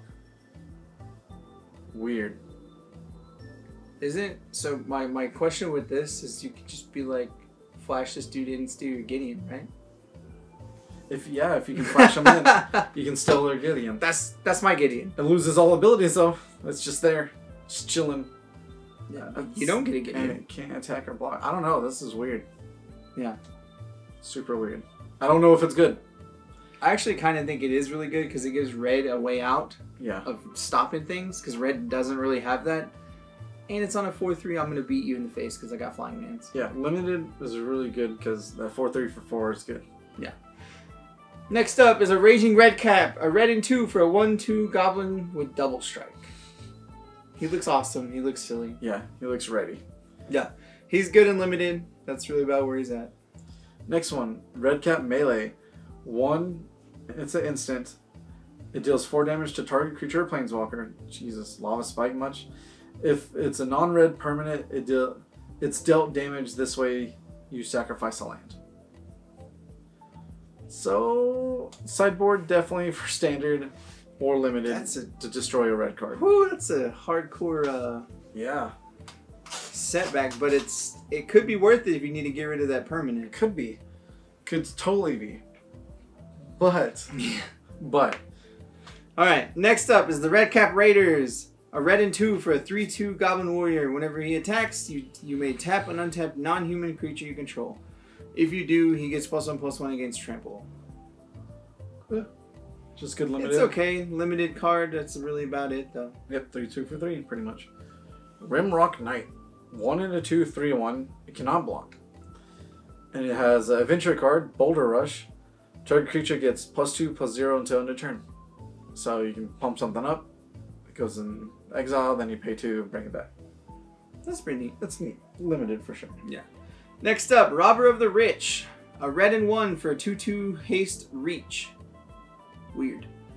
Whenever he attacks, if defending player has more cards in hand than you, exile the top card of your library. During any turn you attacked with a rogue, you may cast that card and you may spend mana as though or mana of any color to cast that spell. This card's pretty awesome. Yep, especially against control. Or just mono red where you're going to have no hand at all. Yeah, this dude's pretty silly. Yeah, he's super good. I like him a lot. Standard playable for sure. Limited, he's going to be silly if you don't answer him. Yeah. Next one. Yeah, I like him too. Scorching Dragonfire, 1 in a red, instant. Deals 3 damage to target creature or planeswalker. If that creature or planeswalker would die this turn, exile instead. Solid. Yeah, definitely a really good standard sideboard card. Yeah. Next up, Searing Barrage. A red and 4 for a instant. Deals 5 damage to target creature. Adamant, it deals 3 damage to that creature's controller if you pay 3 red. Yep. That's pretty cool. Yeah. I don't really think it's worth playing over any of the other ones. Yeah. But it's okay. Limited, it's good. Limited, it's really good because there's always just a 5-minute deal 5 or whatever. Yeah. But that has upside. Alright, the 7 Dwarves. 1 in a red, 2/2. It gets +1/+1 for each other creature named 7 Dwarves, like just like Timberwolf Pack or whatever, wolves.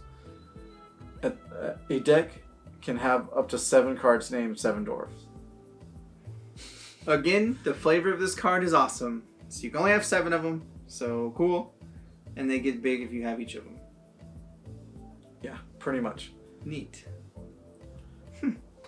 Standard, it's a build card.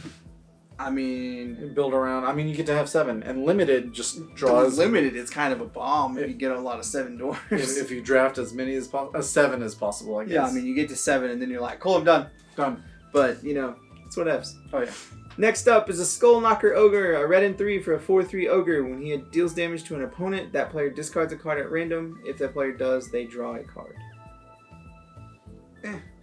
He's cool. Yeah. I don't really know how useful he'll be, but he's good and limited as a 4/3 for 4. Pretty much. Which is weird. Yep. Alright, next one. Slaying Fire. 2 in red, instant. Deals 3 damage to any target. And then Adamant. If you spend all 3 red mana, it deals 4 damage instead. This card will be in standard. Yeah. For 3 mana for 4. Yeah. I mean, Flame Javelin anyone? That's Or- what this card was. Or Char as well, but you don't take 2 damage, you just straight up to the face. This card's good. Yeah. Standard playable for show. Yeah. Next up is Sundering Stroke. A red and 6. Deals 7 damage divided as you choose among 1, 2, or 3 targets. If at least 7 red was spent to cast this spell, instead deals 7 damage to each of those permanents and or players. So So that other card that we're talking about, this is the card it goes with. So you're just like, cool, I get 7 red. Cool. Those 3 things take 7. Bow, bow, bow. like, thanks. Early game. Control. Yeah, it's kind of silly. Alright. Syra Sarah the Bold. 3 and 2 red, 3/3. When she or an instant or sorcerer you control deals damage to the player, exile the top card of your library. You may play that card this turn. Tap. She deals 1 damage to any target. Any target, which is really good. Yeah. I think she's super good. Yeah, she is really playable. She's a limited, really, really good card. Yeah. Standard, she's probably pretty good. You just got to build around her, right? Yeah. And the fact that if you stall the board, then you can just tap her. Yeah. And then play whatever. Of course, you have to do the timestamp of the card, but still, it's just super good. Next up, Thrill of Possibility. A red and 1 instant. As an additional cost to cast this spell, discard a card, draw 2 cards. It's a good setup card for any kind of those decks. Yep. Really, that's its place is whatever you're building it set up into. It's just a reprint. It's all. Yep. All right. Next one. Torbran, Thran of the Red Fell. 1 and 3 red, 2/4. If a red source you control would deal damage to an opponent or a permanent an opponent controls, it deals that much damage +2 instead. So mono red, eat your heart out. Yeah. Yeah, it's real good. Yeah, it's good. It's good. Next up is the Weaselback Redcap. 1 red for a 1/1. Sometimes your little red caps ride weasels. Yep, I like it. And you pay a red and 1 and he gets +2/+0. I like it. He's a knight too, just in case. All knights need mounts, and Yeah, dude, it's a pretty epic picture. yeah, it's super cute. I like it. Limited card, that's really about it. Yeah, because turn 2, you're swinging 3 damage, and they're like, okay, I'm behind already. Yeah. All right, of course, that's the end of the red. We'll go ahead and get into the green right now. And the first one is Beanstalk Giant. 6 and a green, so 7 altogether for a star. When it has power and toughness equal to the number of lands you control. So obviously, it's probably going to have 7 or so. But it has an adventure. Fertile Footsteps. 2 and a green sorcery. Search your library for a basic land card, put it on the battlefield, then shuffle your library. It doesn't come into play tapped, so that's pretty cool. And it helps itself get there. That card's pretty good. Yeah, card's really good. I definitely would pick it up and limit it as fast as possible. Yeah, limited, it's fantastic. Standard, it's kind of okay. Yeah, and Next up is Curious Pair, a green and 1 for a 1/3 human peasant. And he's got an adventure, treats to share. For 1 green, you create a food token. That's it. It's okay. Limited, it's a cool filler card. And if you build around food immediately, then play this card for sure. Because Yeah. there's just like 1 green, then I can do all the special things. Yeah. Alright, next one. Edgewall Innkeeper. 1 green, 1/1. It's also a peasant. And when you cast a creature spell that has an adventure, draw a card. That's really good if you build around it for sure. Limited goodness. Yeah, limited. Yeah. Next up is the Feasting Troll King. 4 green and 2 for a 7/6 Vigilance Trample. Okay. When it enters the battlefield, if it was cast from your hands, to create 3 food tokens. Okay. Sacrifice 3 food, return him from the graveyard to the battlefield, activate its ability only during your turn. Oof. This dude is kind of insanity. Yeah. This guy's gonna keep coming back no matter what. Yeah, because you don't have to use just his. Doesn't matter what food tokens you get him or how you get him. Exactly. I need him. So you can reanimate him for super cheap, probably. But if you do cast him, you get to get him again. God, if you he's want. just a 7/6, I'm gonna kill you. Yeah. He's real good. He's Standard good. definitely gonna be playable. Yeah. Faux vigilance. Limited bomb. Faux show. Next one. Fell the Pheasant. 1 and a green. Instant. Deals 5 damage to target creature with flying. Create a food token. It's one of those cards. It's a better plummet. Yeah, pretty much. Same cost and everything. Or I mean, it's this set's plummet. Yeah. However you want to look at it. And it creates a food token, so that's Yeah. good. Next up is a Fierce Witch Stalker. 2 green and 2 for a 4/4 Trample Wolf. Enters the battlefield, create a food token. This card is really, really good and limited. Yeah. And it's really, really good with Wolfpack Out Ambusher guy. Yep. Like, this card is insanity in a Wolf deck. The fact that it's a common 4/4 trample, just Yeah. bar none, that's the lowest bar right there. Pick him up as much as possible. Yeah, Limited. this dude in Limited is a bomb. Ah, he's so good. Yeah, definitely. Right. Next one, Flaxen Intruder. 1 green, 1/2. Now, when I saw this art, I thought it was going to be a rare, and it's going to be super good. It's not good at all, to be honest. So Goldilocks deals damage to target player. You may sacrifice it. If you do, destroy target artifact or enchantment. It has to deal damage first to a player. That's not good. The adventure part. Welcome home for 7 sorcery. Create 3 2/2 bear creature tokens. That's it. Like, why? Why? Exactly. Why am I paying 1 more mana for the same amount of bears? Exactly. Like, that's the whole joke. It should cost 5 or something. Like, I don't... It's just bad. yeah, this card's not so good. This card is probably worst card in the set. Don't play it. Even the I don't other... know about that. It's an okay sideboard card because it's a disenchant on a dude. But you have to deal combat damage. What is a 1/2 I'm gonna just do? What is a 1/2 gonna do?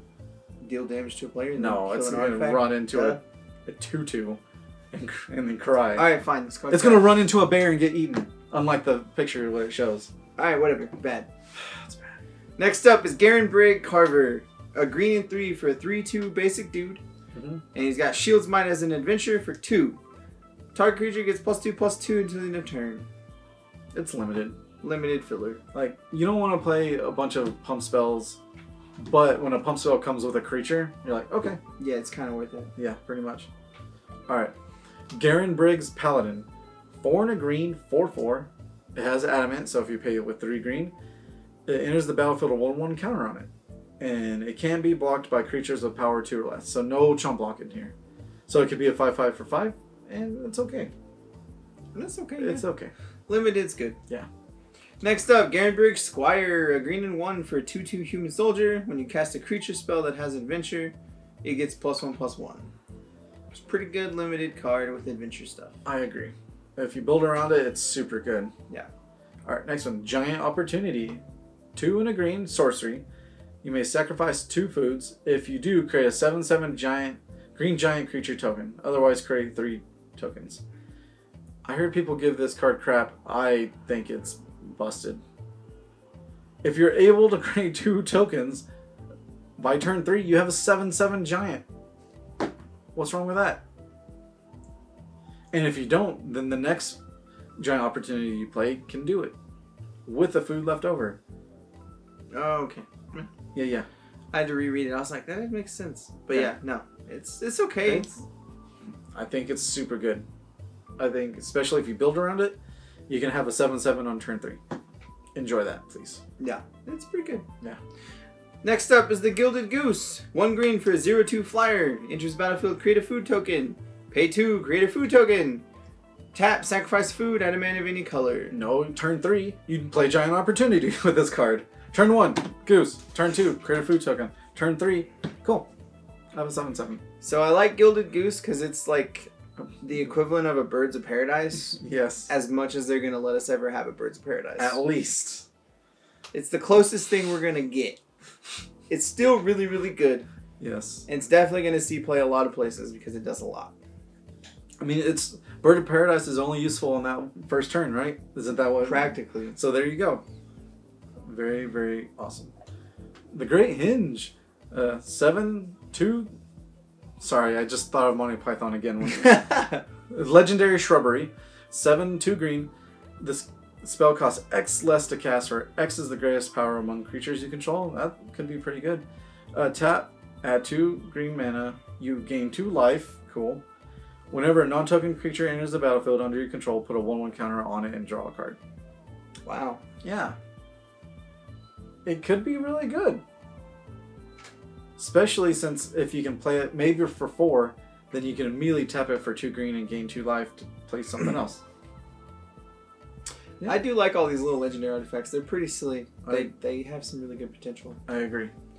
Next up, Insatiable Appetite. A green and 1 for an instant. You may sacrifice a food. If you do, target creature gets +5/+5. Otherwise, it gets +3/+3. It's a good limited pump spell. That's really it, though. Yeah, it's cute. It's cute. Next one, Keeper of Fables. 3 and 2 green, 4/5 cat. Whenever 1 or more non-human creatures you control deal combat damage to a player, draw a card. Meh. Limited, okay. Yeah, yeah. Next up, Kinrith's Transformation. A green and 1 for an enchantment aura. When it enters the battlefield, draw a card. Enchanted creature loses all abilities and is a green elk with base 3/3. That's pretty good. Yeah, it replaces itself and it makes their big dude small. Yeah, it makes their big dude a pacified. That's kind of. Kind of. It's still 3/3, but you're playing green. Hopefully you're going to be past that. Yeah, yeah, cool. I have bigger dudes than you. Thanks. Super good. Next one, Lovestruck Beast. 2 and a green, noble. It's a 5/5 for 3, but it can't. Beast can't attack unless you control a 1/1 creature. And how do you do that? Hopefully by this. Heart's Desire. 1 green, sorcery, create a 1/1 white human creature token. So this is, of course, Beauty of the Beast, and it's silly. Yeah, I think it's pretty good. I think it's good too. Yeah. Because it's pretty easy to make a 1/1 dude just to be like, cool, crash 5. Great. And it doesn't say it can't block. So Yeah. you still can block turn 3 with a 5/5. Yeah, definitely worth picking up and playing. Yes. Next up, Marleaf Rider. A green and 1 for a 3/1 Elf Knight. Sacrifice a food. Create target creature blocks. Marleaf turn. Marleaf Rider this turn. Rider. That's a little cute taunting elf, but It's neat. It's limited filler. yeah, filler for That's sure. it. Next one, Oakham Adversary. I was gonna say Anniversary, but that's not it. A 3 and a green, 2/3. The spell costs 2 less to cast if your opponent controls a green permanent, so automatically sideboard usage. It has Death Touch, and when it deals combat damage to a player, draw a card.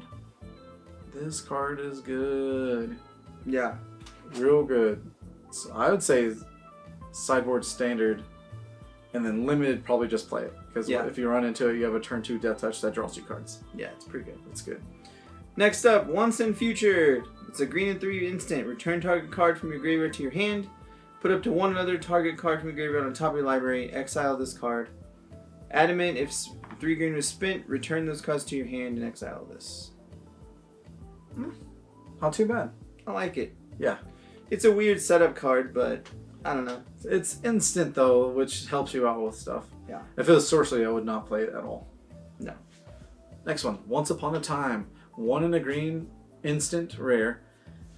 Alright, if the spell is the first spell you cast this game, you may cast it without paying its mana cost. So immediately, there you go. Now, look at the top 5 cards of your library. You may reveal a creature or land card from among them and put them in your hand. Put the rest at the bottom of random order.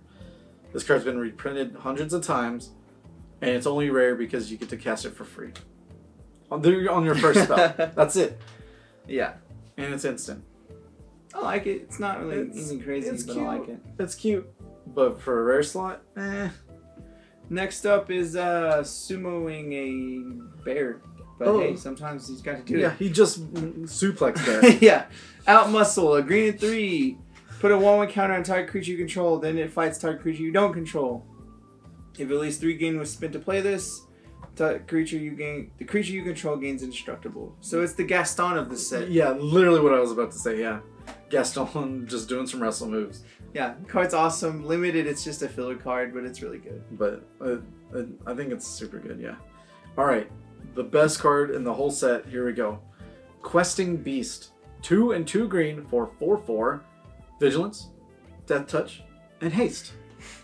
Seems good. Now, it can be blocked by creatures with 2 or less power. Okay. Combat damage that would be dealt by creatures you control can't be prevented. Okay, cool. And when it deals damage to an opponent, it deals that much damage to target planeswalker that players control. What else do you need in a card, ever? In a green card. So that's 2 4/4s for 4 mana in green. Yep. That's busted. This one just has more. The other one has the only keyword that this one doesn't have. Yeah, but that's okay. That's okay. I will still take 4/4 haste vigilances all day. Yeah. And with that touch, just in case. Yeah, this dude is definitely going to be playable all kinds of places. Everywhere. Yeah. This guy's insane. Next up, Return of the Wild Speaker. Our boy's back. A green and 4 for an instant. Choose one. Draw cards equal to the greatest power among non-humans, or non-human creatures you control get +3/+3. Huh? Yeah. It's a weird overrun. Has different abilities. Yeah. I don't know. I kind of don't like it, but it could be useful.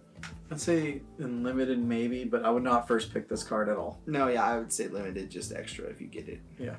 All right, next one. Return to Nature, 1 and a green instant. Of course, you get to choose one.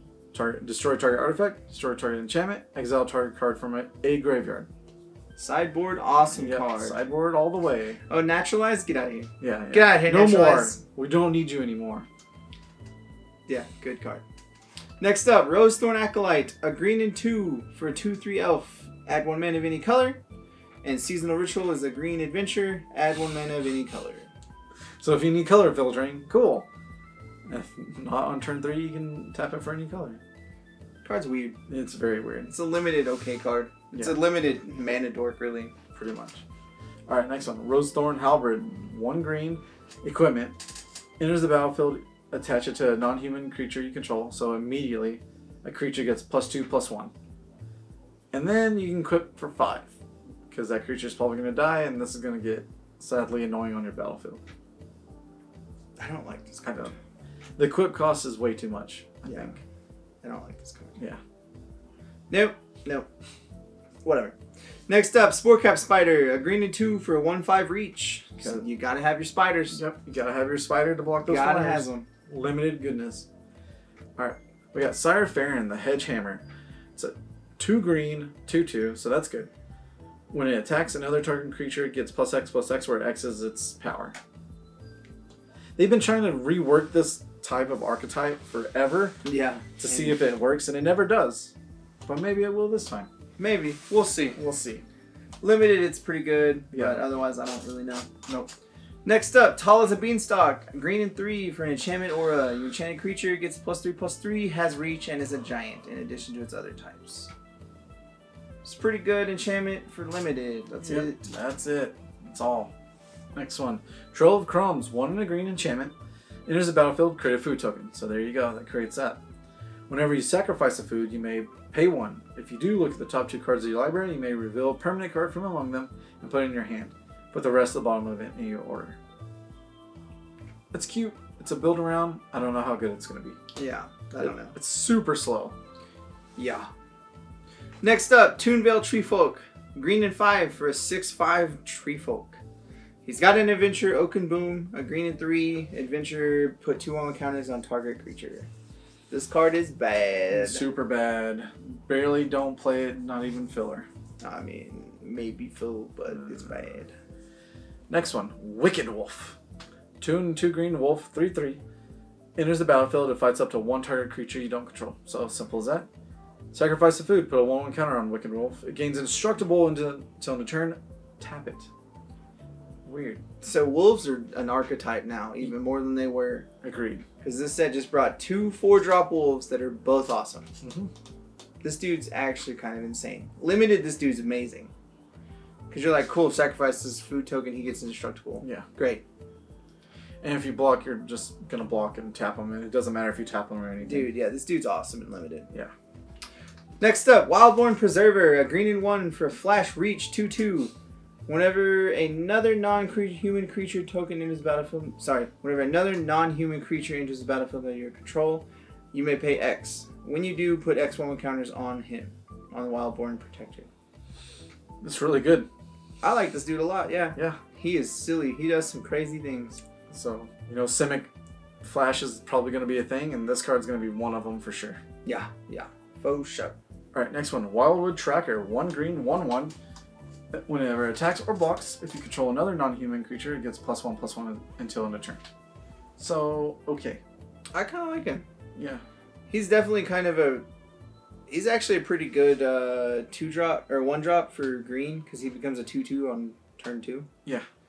Almost always, if you're playing him in this kind of deck. Most of them are non-human, so there you go. I like him a lot, actually. Next up, Wolf's Quarry. 2 green and 4 for sorcery. Create 3 1/1 green border tokens with whenever this creature dies, create a food token. It costs too much for this, and it's meh. Yeah, very meh. Super meh. Alright. Next one is Yorvo, Lord of Garenbrig. It's 3 green, 0/0, but enters the battlefield with 4 1/1 counters on it, so it's a 4/4 for 3 green. Whenever another green creature you control enters under your control, put a 1/1 counter on it. Then if your creature's power is greater than Yarvo's power, put another 1/1 counter on it. Jesus, this guy's good. Yeah, this dude's gonna get out of hand real quickly. This guy is a 4/3. It's a 3-mana 4/4, and then every other turn when you play dudes, he gets bigger. Yeah. Thank you. That dude is awesome. That dude is really good. That is it for the green guys. We're gonna get into the multicolor. Next up on the multicolor, we got Dance of the Manse. A white and a blue and X. Return up to X target artifact and or non-or enchantment cards each with convert mana cost X or less from your graveyard to the battlefield. If X is 6 or more, those permanents are 4/4 creatures in addition to their own types. That's weird. Yeah. That's really weird. It's a good ending card, but it's just kind of a weird card. Just build around, and especially for Commander. Use him for Commander. Yeah. Alright, next one. Doom Foretold. 2 in black and white. Love the picture. It's an enchantment. At the beginning of each player's upkeep, that player sacrifices a non-land, non-token permanent. If that player can't, they discard a card. They lose 2 life, you draw a card, you gain 2 life, you create a 2/2 white knight creature token vigilance, then you sacrifice Doom Foretold.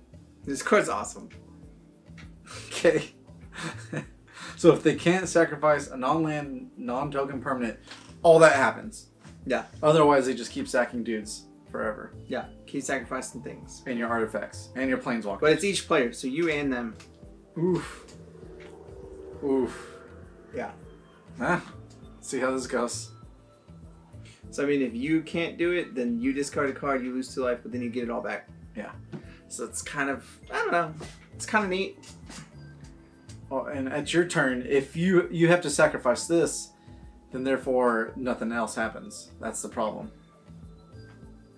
This is a weird card. I like it. Yeah. It's definitely a play around card or build around, but I like it. It's definitely a everyone hates you at the table commander card for yeah. sure. Oh yeah. Next up, Drown in the Lock. A blue and a black instant. Choose one. Counter target spell with convert mana cost less than or equal to the number of cards in its controller's graveyard. Or destroy target creature with a convert mana cost less than or equal to the number of cards in its controller's graveyard. Jesus. This card is amazing. Yes. It's going to be played in all of the formats. Because it's like, hey, you have a lot of graveyard. Kill that. Counter that. I don't care what you're doing. And yeah. And especially if you play Mill, you can do whatever you ever wanted with this card. Yeah, this card's awesome. This card is super good. Yup. Man, it almost should be a rare. That's weird. Alright, next one. Escape to the Wilds. 3 in red, green, sorcery. Exile the top 5 cards of your library. You may play cards exiled that way until the end of your next turn. You may play additional land this turn. This is a horrible card, except for Commander. That's about it. Because you have to pay for it. And if you're paying 5, then what are you going to do? Yeah. You know? Sad. Next up is the Feyburrow Elder, a green, white, and 1 for a 0/0 Vigilance Treefolk Druid. Mm-hmm. He gets +1/+1 for each color among permanents you control. Tap for each color among permanents you control. Add 1 mana of that color. This dude is going in Niv Mizzet. That's what this dude does. This is definitely what that dude does. You play a red, one of every color Niv Mizzet. You make one of every color and be like, I'll play all the spells. And then he's a 5/5 as well. He's just like, right now he's a 2/2 for 3. He taps for 2 mana. And he has Vigilance, so you swing in first and then you play stuff second. Yeah, this dude's awesome. This guy's Dude's real gonna be good. built into all kinds of silly decks. I can already tell. He's, yeah, super good. Alright. Of course, the mainstay of Planeswalker, Garruk, he's back. Cursed Huntsman. 4 red, or 4 black-green with 5 loyalty. 0. Create 2/2/2 black and green wolf creature tokens with, when this creature dies, put a loyalty counter on each Garruk you can control. Jesus. -3. Destroy target creature, draw a card. That's standard. -6. Get it. Emblem with creatures you control, get a +3/+3 and have trample. This dude is awesome. This guy's pretty good. It's Planeswalker that can protect itself. Sure, it costs 6, but it gives you 2 dudes. It gives you 2 dudes. It can kill a dude, and you draw a card, and then yeah, stupid. And those 2/2 wolves are not legendary, so you can make multiples of them if he stays in play. Mm-hmm. And then when they die, he just gets counters to be like, cool emblem. Yeah, great. Yeah, immediately as soon as both of the wolves die, because you can be like, okay, I'll double block this big creature. Now I can ultimate and still have him around. Yeah, he's awesome. This guy's ridiculous. Next up, Grumgully the Generous. A red, green, and 1 for a 3/3 Goblin Shaman. Each other non-human creature you control enters the battlefield with an additional 1 counter on it. Does this go in a goblin deck? I don't know. Maybe. Maybe. Because it makes all goblins have 1/1 counters on them. And he's a 3/3 for 3. He's cool. But he's also green, right? Yeah. I don't know. I don't know. We'll see about that. He could be. Alright, Improbable Alliance. Blue and a red. I love this art for the name. It's an enchantment. Whenever you draw your second card each turn, create a 1/1 blue fairy creature token with flying. Pay 6 for red blue, draw a card, discard a card. I like this card a lot. It's a limited in bomb, because that's what you're going to build around. And to be able to have a blue control deck and you create dudes real early, super good. Yeah. Next up is the Inspiring Veteran, a red, white, and for a 2/2 human knight with other knights you control get +1/+1. Yep. He's just a really good lord. Standard awesome. Yep, that's it. Lockmer's Serpent. 4 blue, black serpent. Flash 7/7. Here we go, control players. Pay attention. 1 blue, sacrifice an island. It can't be blocked this turn. 1 black, sacrifice a swamp. You gain 1 life and draw a card. Blue and a black, exile 5 target cards from an opponent's graveyard. Return Serpent from your graveyard to your hand. Activate this ability only anytime you can cast a sorcery. Weird. I don't know how I feel about this dude. Me He either. could be cool. Nothing else. He's a 7/7 flash for 6, which is pretty good. Yeah, it's pretty good. But he has no evasion after that. And, well, I guess you can make it unblockable, but you gotta sacrifice an island to do so. I don't I don't know about this. Limited, you can win. Yeah, with this limited, game, that dude's gonna win you the game. But that's it. Next up, Marleaf Pixie, a green, blue, and for a 2/2 flyer with tap, add a blue or a green. What's with these Manadors that beat people down? Jesus. Yeah. This is a really good mana dork. Yeah. Gonna be used, because this is just really good. Yeah. Alright. Oko, Thief of Crowns. 1 green, blue Planeswalker. So a Simic Planeswalker. Let's see if it's good or not. 4 loyalty, start off. +2, create a food token. So it can only be used in this format, ever. +1, target artifact or creature loses all abilities and becomes a green elk creature with base power, toughness 3/3. So has a beast within in it. That's kind of really good. And it's a +1, it doesn't minus. Then, -5. Exchange control of target artifact or creature you control and target creature an opponent controls with power 3 or less. We'll see what this guy does. Yeah.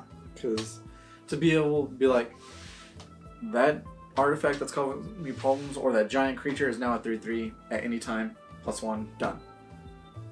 But to be able to make a food token and then exchange your most powerful small dude for this token, okay. It's pretty good. Yeah. This, definitely play around with this guy too. Next up is the Outlaw's Merriment, a red and 2 white and 1 for an enchantment. At the beginning of your upkeep, choose one at random. Create a red-white creature token with these characteristics. Or with those characteristics. Yeah. Okay. 3/1 human warrior with trample and haste.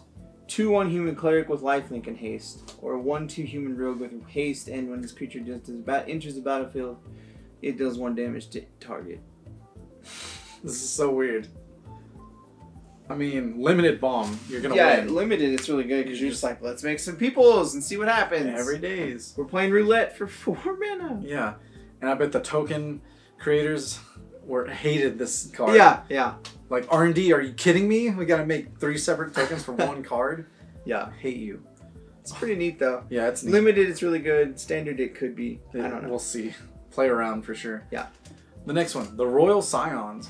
1 blue-red. This art looks cool. It's a 5 loyalty planeswalker for 3. +1. Draw a card, then discard a card. We all love that, right? Yeah. Well, another +1. Target creature gets +2 and first strike and trample until end of turn. That seems good. That's ridiculous. -8. Draw 4 cards. Then, when you do, Royal Scion deals damage to a target equal to the number of cards in your hand. That's really pretty good. It's good. This guy, that dude does some work. He's super solid, and you can play him in an aggro wizard deck and just have him just beat down for wins. Yeah, the twins making it to the new set, and they look really good. And it helps you activate the draw. If you draw an extra card this turn, you do bonuses automatically. Done. Next up is the Savvy Hunter, a black, green, and 1 for 3/3. Whenever she attacks or blocks, you create a food token. Sacrifice 2 food tokens, draw a card. It's good. That card is really good. Super good. This card kind of reminds me of a Tireless Tracker, and that dude got out of hand real quickly. Yeah, and I'm going to steal this from another thing I heard. It is the Tireless Baker is what we're going to call it. Because it creates food tokens all the time. And it draws you a card. Yeah, no, this card reminds me of a Tireless Tracker, and that dude was disgusting. Yeah, and it's a 3/3. Standard awesome. Standard awesome, limited super awesome. Yeah. Alright, next one. Shine Chaser. 1 white, blue, fairy. So 1/1 flying vigilance, but it gets +1/+1 if you control an enchantment, and another +1/+1 if you control an artifact. So essentially, it can be a 3/3 flying vigilance for 3. So build around, but man. Limited, good. Because it's flying. Besides that, who knows? We'll see. Yeah, we'll see. Next up is the Steel Claw Lance, a red and a black for an artifact equipment. Equipped creature gets +2/+2. You can pay 1 to equip a knight, or you pay 3 to equip another dude. Yep, the knight decks are gonna want this for sure. Yeah, this card is pretty good. Pretty rough for limited, sure. All right, next one. Stormfist Crusader, black and a red, 2/2. Menace. At the beginning of your upkeep, each player draws a card and loses a life. This card's awesome. Yeah, this card is. I don't care. This card's so good.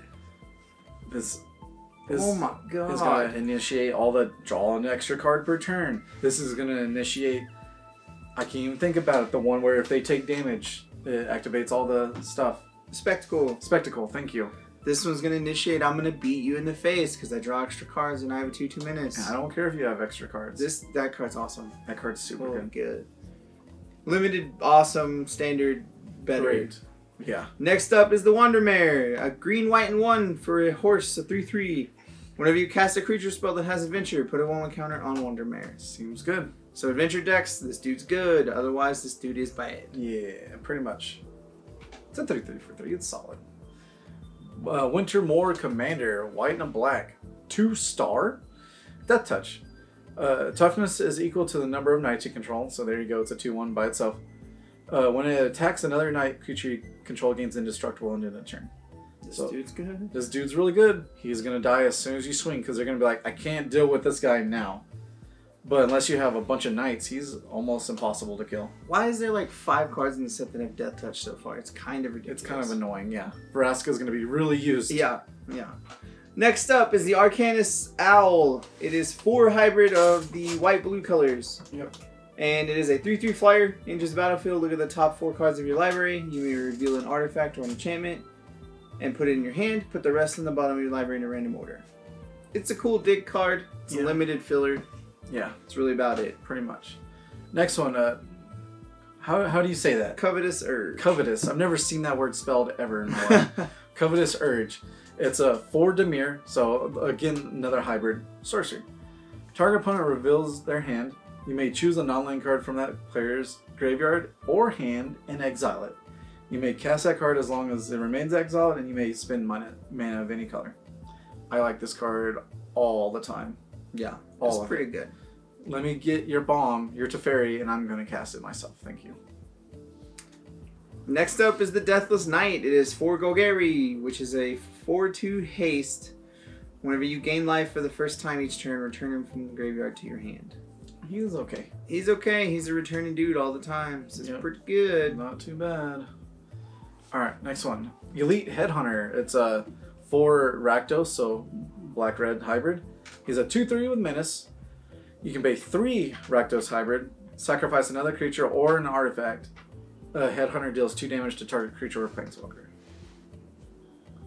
Limited okay, but you have to be in Rakdos and you have to be okay to blocking and sacking little dudes to deal damage. Yeah. That's about it. Next up is the Fireborn Knight. It is 4 of the Boros colors. For a double strike 2/3 Knight. Super good. And you pay 4 Boros, he gets +1/+1. Yeah. That dude's pretty silly. This guy's gonna win games for limited for sure. Yeah, limited, that dude's a bomb. Man, it's ridiculous. Alright, next one. Lock Dragon. 4 Izzet hybrids. He's a 3/2 flyer, which is good. Enters the battlefield or attacks. You may discard a card. If you do, draw a card. So there you go. Activates that extra caveat. Yeah. It's pretty good. Limited. Next up is the Oakham Ranger, 4 Selesnya, and it's a 2/2 Elf Knight. And he's an adventure card. His creature side says tap creatures you control get +1/+1. And adventure, create 2 1/1 white human creature tokens for 4 mana. I don't know what to think about this card. I kind of like him just because he can make all your dudes get +1/+1. So he's kind of like a lord. I like, not like crazy good, but yeah, he's helpful. All right, the next one, Rampart Smasher. He's the Gruul hybrid for 4, a 5/5, and can be blocked by knights or walls. So yeah, do that all the time, every time. Yeah, that dude's gonna be seeing play because he's just big. Yeah, he's a 5/5 for 4 and limited. That's gonna win games. Next up is the Resolute Rider, 4 is Orzhov for a 4/2 human knight. You pay 2 Orzhov, return him. Resolute Rider gains lifelink, where you pay 3, and he gains indestructible until end of turn. This guy's, I think he's my favorite of these hybrids. Yeah, he is really, really good. He's gonna be super annoying. He's a 4/2, and then you can pay 3 to give him indestructible at any time. Like, you wanna block? Yeah, No? he's gonna be really hard to deal with. Then I'm gonna gain life. Oh, you're gonna block indestructible. Maybe you gain life too. I don't, screw you. Yeah. I win. Yeah, definitely. Alright, next one. Thunderous Snapper. It costs 4, whoa, Simic. There we go. He's a 4/4 Turtle Hydra. That's creepy. Whenever you cast a spell with converted mana cost 5 or greater, draw a card. Meh. Yeah, he's kind of meh. He's kind of meh. I mean, how many times are you going to cast big spells after that? You don't know. So it might be bad. Yeah. Yeah. Well, with that is the end of the multicolored, and we'll get on to the good old artifacts and lands. Starting off our artifacts is a Clockwork Servant, 3 mana for a 2/3 gnome with adamant. If it is colorless, as long as any of the 3 same of the same color was spent, draw a card. Okay. Yeah. I was just like, it doesn't have a color to it. I was very confused for a second. I'm sorry. So just any color. Yeah. So 3 of the same color, you can draw a card. 2/3 for 3. That makes that dude a lot cooler. He's a really good limited card, but I don't really know other than that. Exactly. Next one, Crashing Drawbridge. It's a 2 casting wall, 0/4 defender, of course. Tap creatures you control gain haste until end of turn. I like this card, and the flavor of it's really good. Because it's just like, and then dudes come out, and it's tapped. Because, you know, letting dudes through. I just like it because the drawbridge has like a porthole on it, so you can see the sharks in the moat. Like, oh yeah, that's what just you in need to case. do. Exactly. Yeah, I don't know. Sometimes you need to. Next up is the Enchanted Carriage. 5 for a 4/4 vehicle. When it enters the battlefield, create 2/1/1 mouse creature tokens and crew 2. Awesome. Flavor is amazing. Yes, agreed. Card is kind of meh. Yeah, agreed. But the flavor is awesome. In fact, that they also need to shove vehicles in every set now to make sure Kaladesh wasn't such a wash. Yeah. But that's pretty cute flavor. But yeah, nobody likes vehicles. No, no one. Next one, Ginger Brute. 1 for a 1/1 haste. Thank you. Colorless, even. 1. Ginger Brute can't be blocked by this turn except by creatures with haste because you can't catch the Gingerbrain man. And pay 2, tap, sacrifice it, you gain 3 life because it's food. It is a food golem, by the way, just to let you know. I like this card a lot. Technically, it's unblockable. Are you allowed to sacrifice them to all those things that say sacrifice of food? I don't know. I do believe a lot of people have said yes, but a video I saw of a pre-release said no. I'm going to say yes, because he's a food golem, and they wouldn't have done that. To me, it seems like you would be able to. Yeah, because he just says sacrifice a food, not a food token. Yeah. So there you go. I like him. Yeah. He's awesome. I like him too. Next up is the Golden Egg. 2 for a food artifact as well. Mm-hmm. Whenever it enters the battlefield, draw a card. You pay 1, sacrifice it, add a mana of any color, or pay 2, sacrifice it, you gain 3 life. Because it's a food. It's good. Yeah, it's really good. Next one. Hingewalker. 3 drop 2/2. Adamant as well.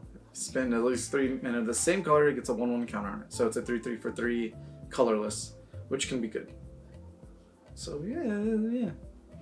Limited, okay. Yeah. Next up, Heraldic Banner. 3 mana artifact. When it enters the battlefield, choose a color. Creatures of the chosen color get +1/+0. Tap, add a mana of the chosen color. It's okay. Yeah. I don't really think it's worth playing, but it's okay. It's one of those, like, if you need a mana fix, it has an extra bonus to it. So yeah, that's and it's cool. a limited decent card. Yeah, pretty much. Inquisitive Puppet. It's 1 drop construct 0/2. Enters the battlefield, scry 1. Exile it, create a 1/1 white human creature token. It's cute. But it's okay. Whatever. I don't think it's that good. Yeah, it's alright. It's neat. It's super filler. Next up is the Jousting Dummy. 2 for a 2/1 Scarecrow Knight. He pays 3, he gets +1/+0.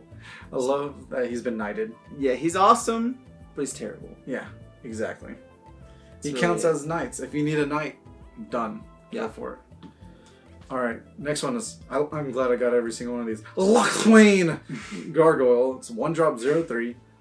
Pay 4. Lachwain Gargoyle gets +2/+0 and gains flying until end of turn. So Card's bad. Bad.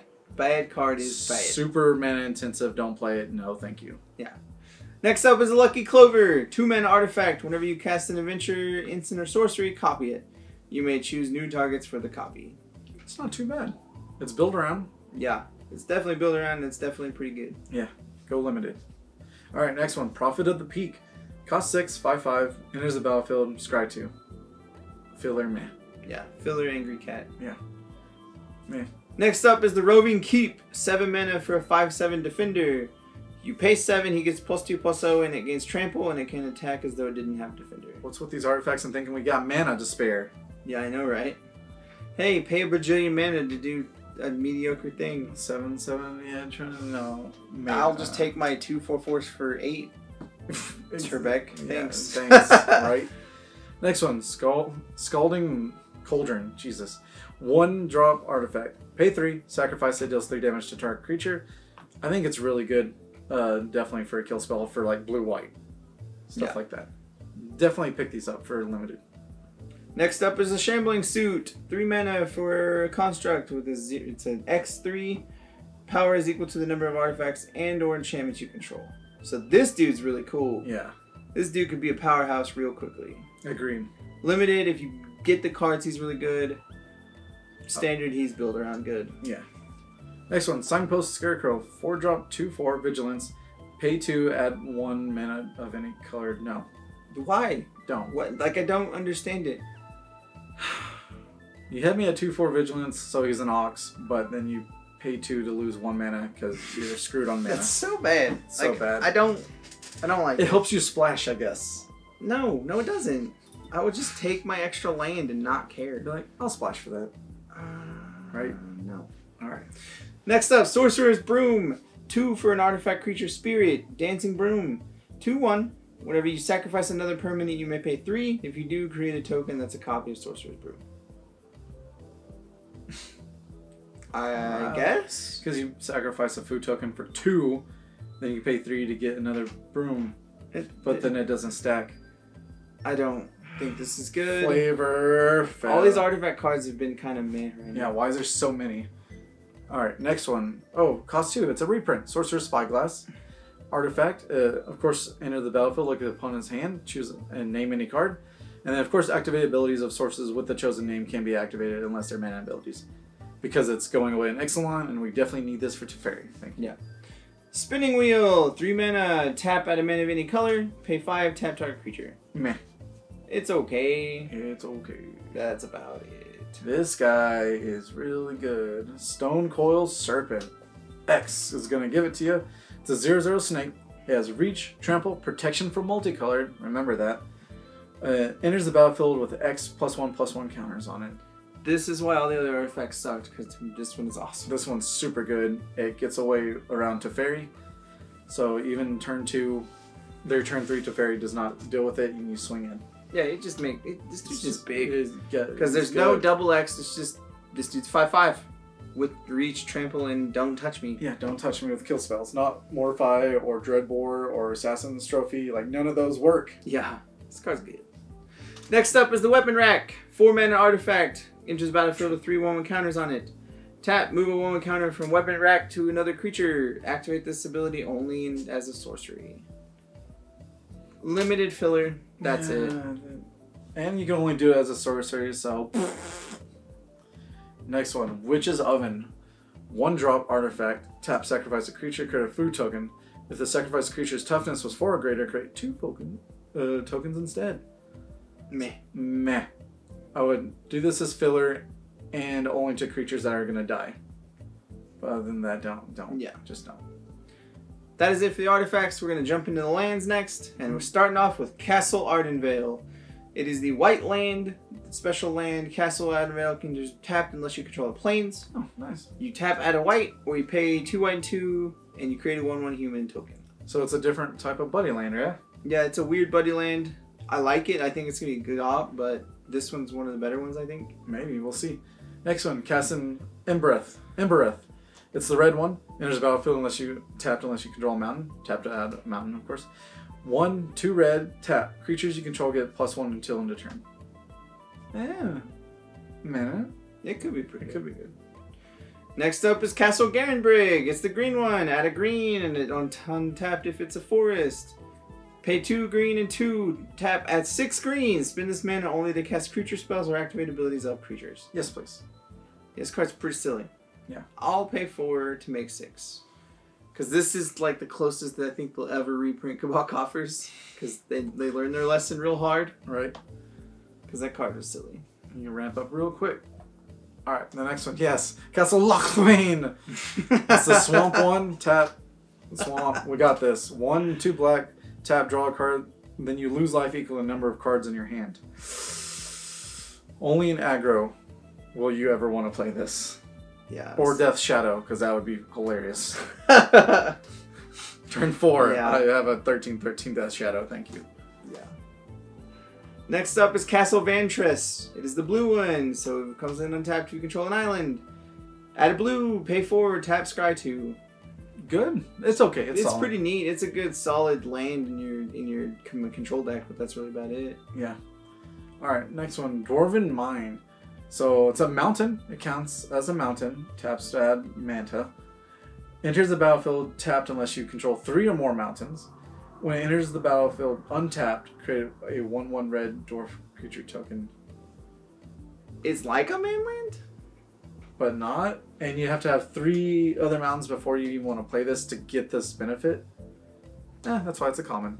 Yeah, it's neat. It's, Limited, it's kind of cool because it's a free dude. if you can get there.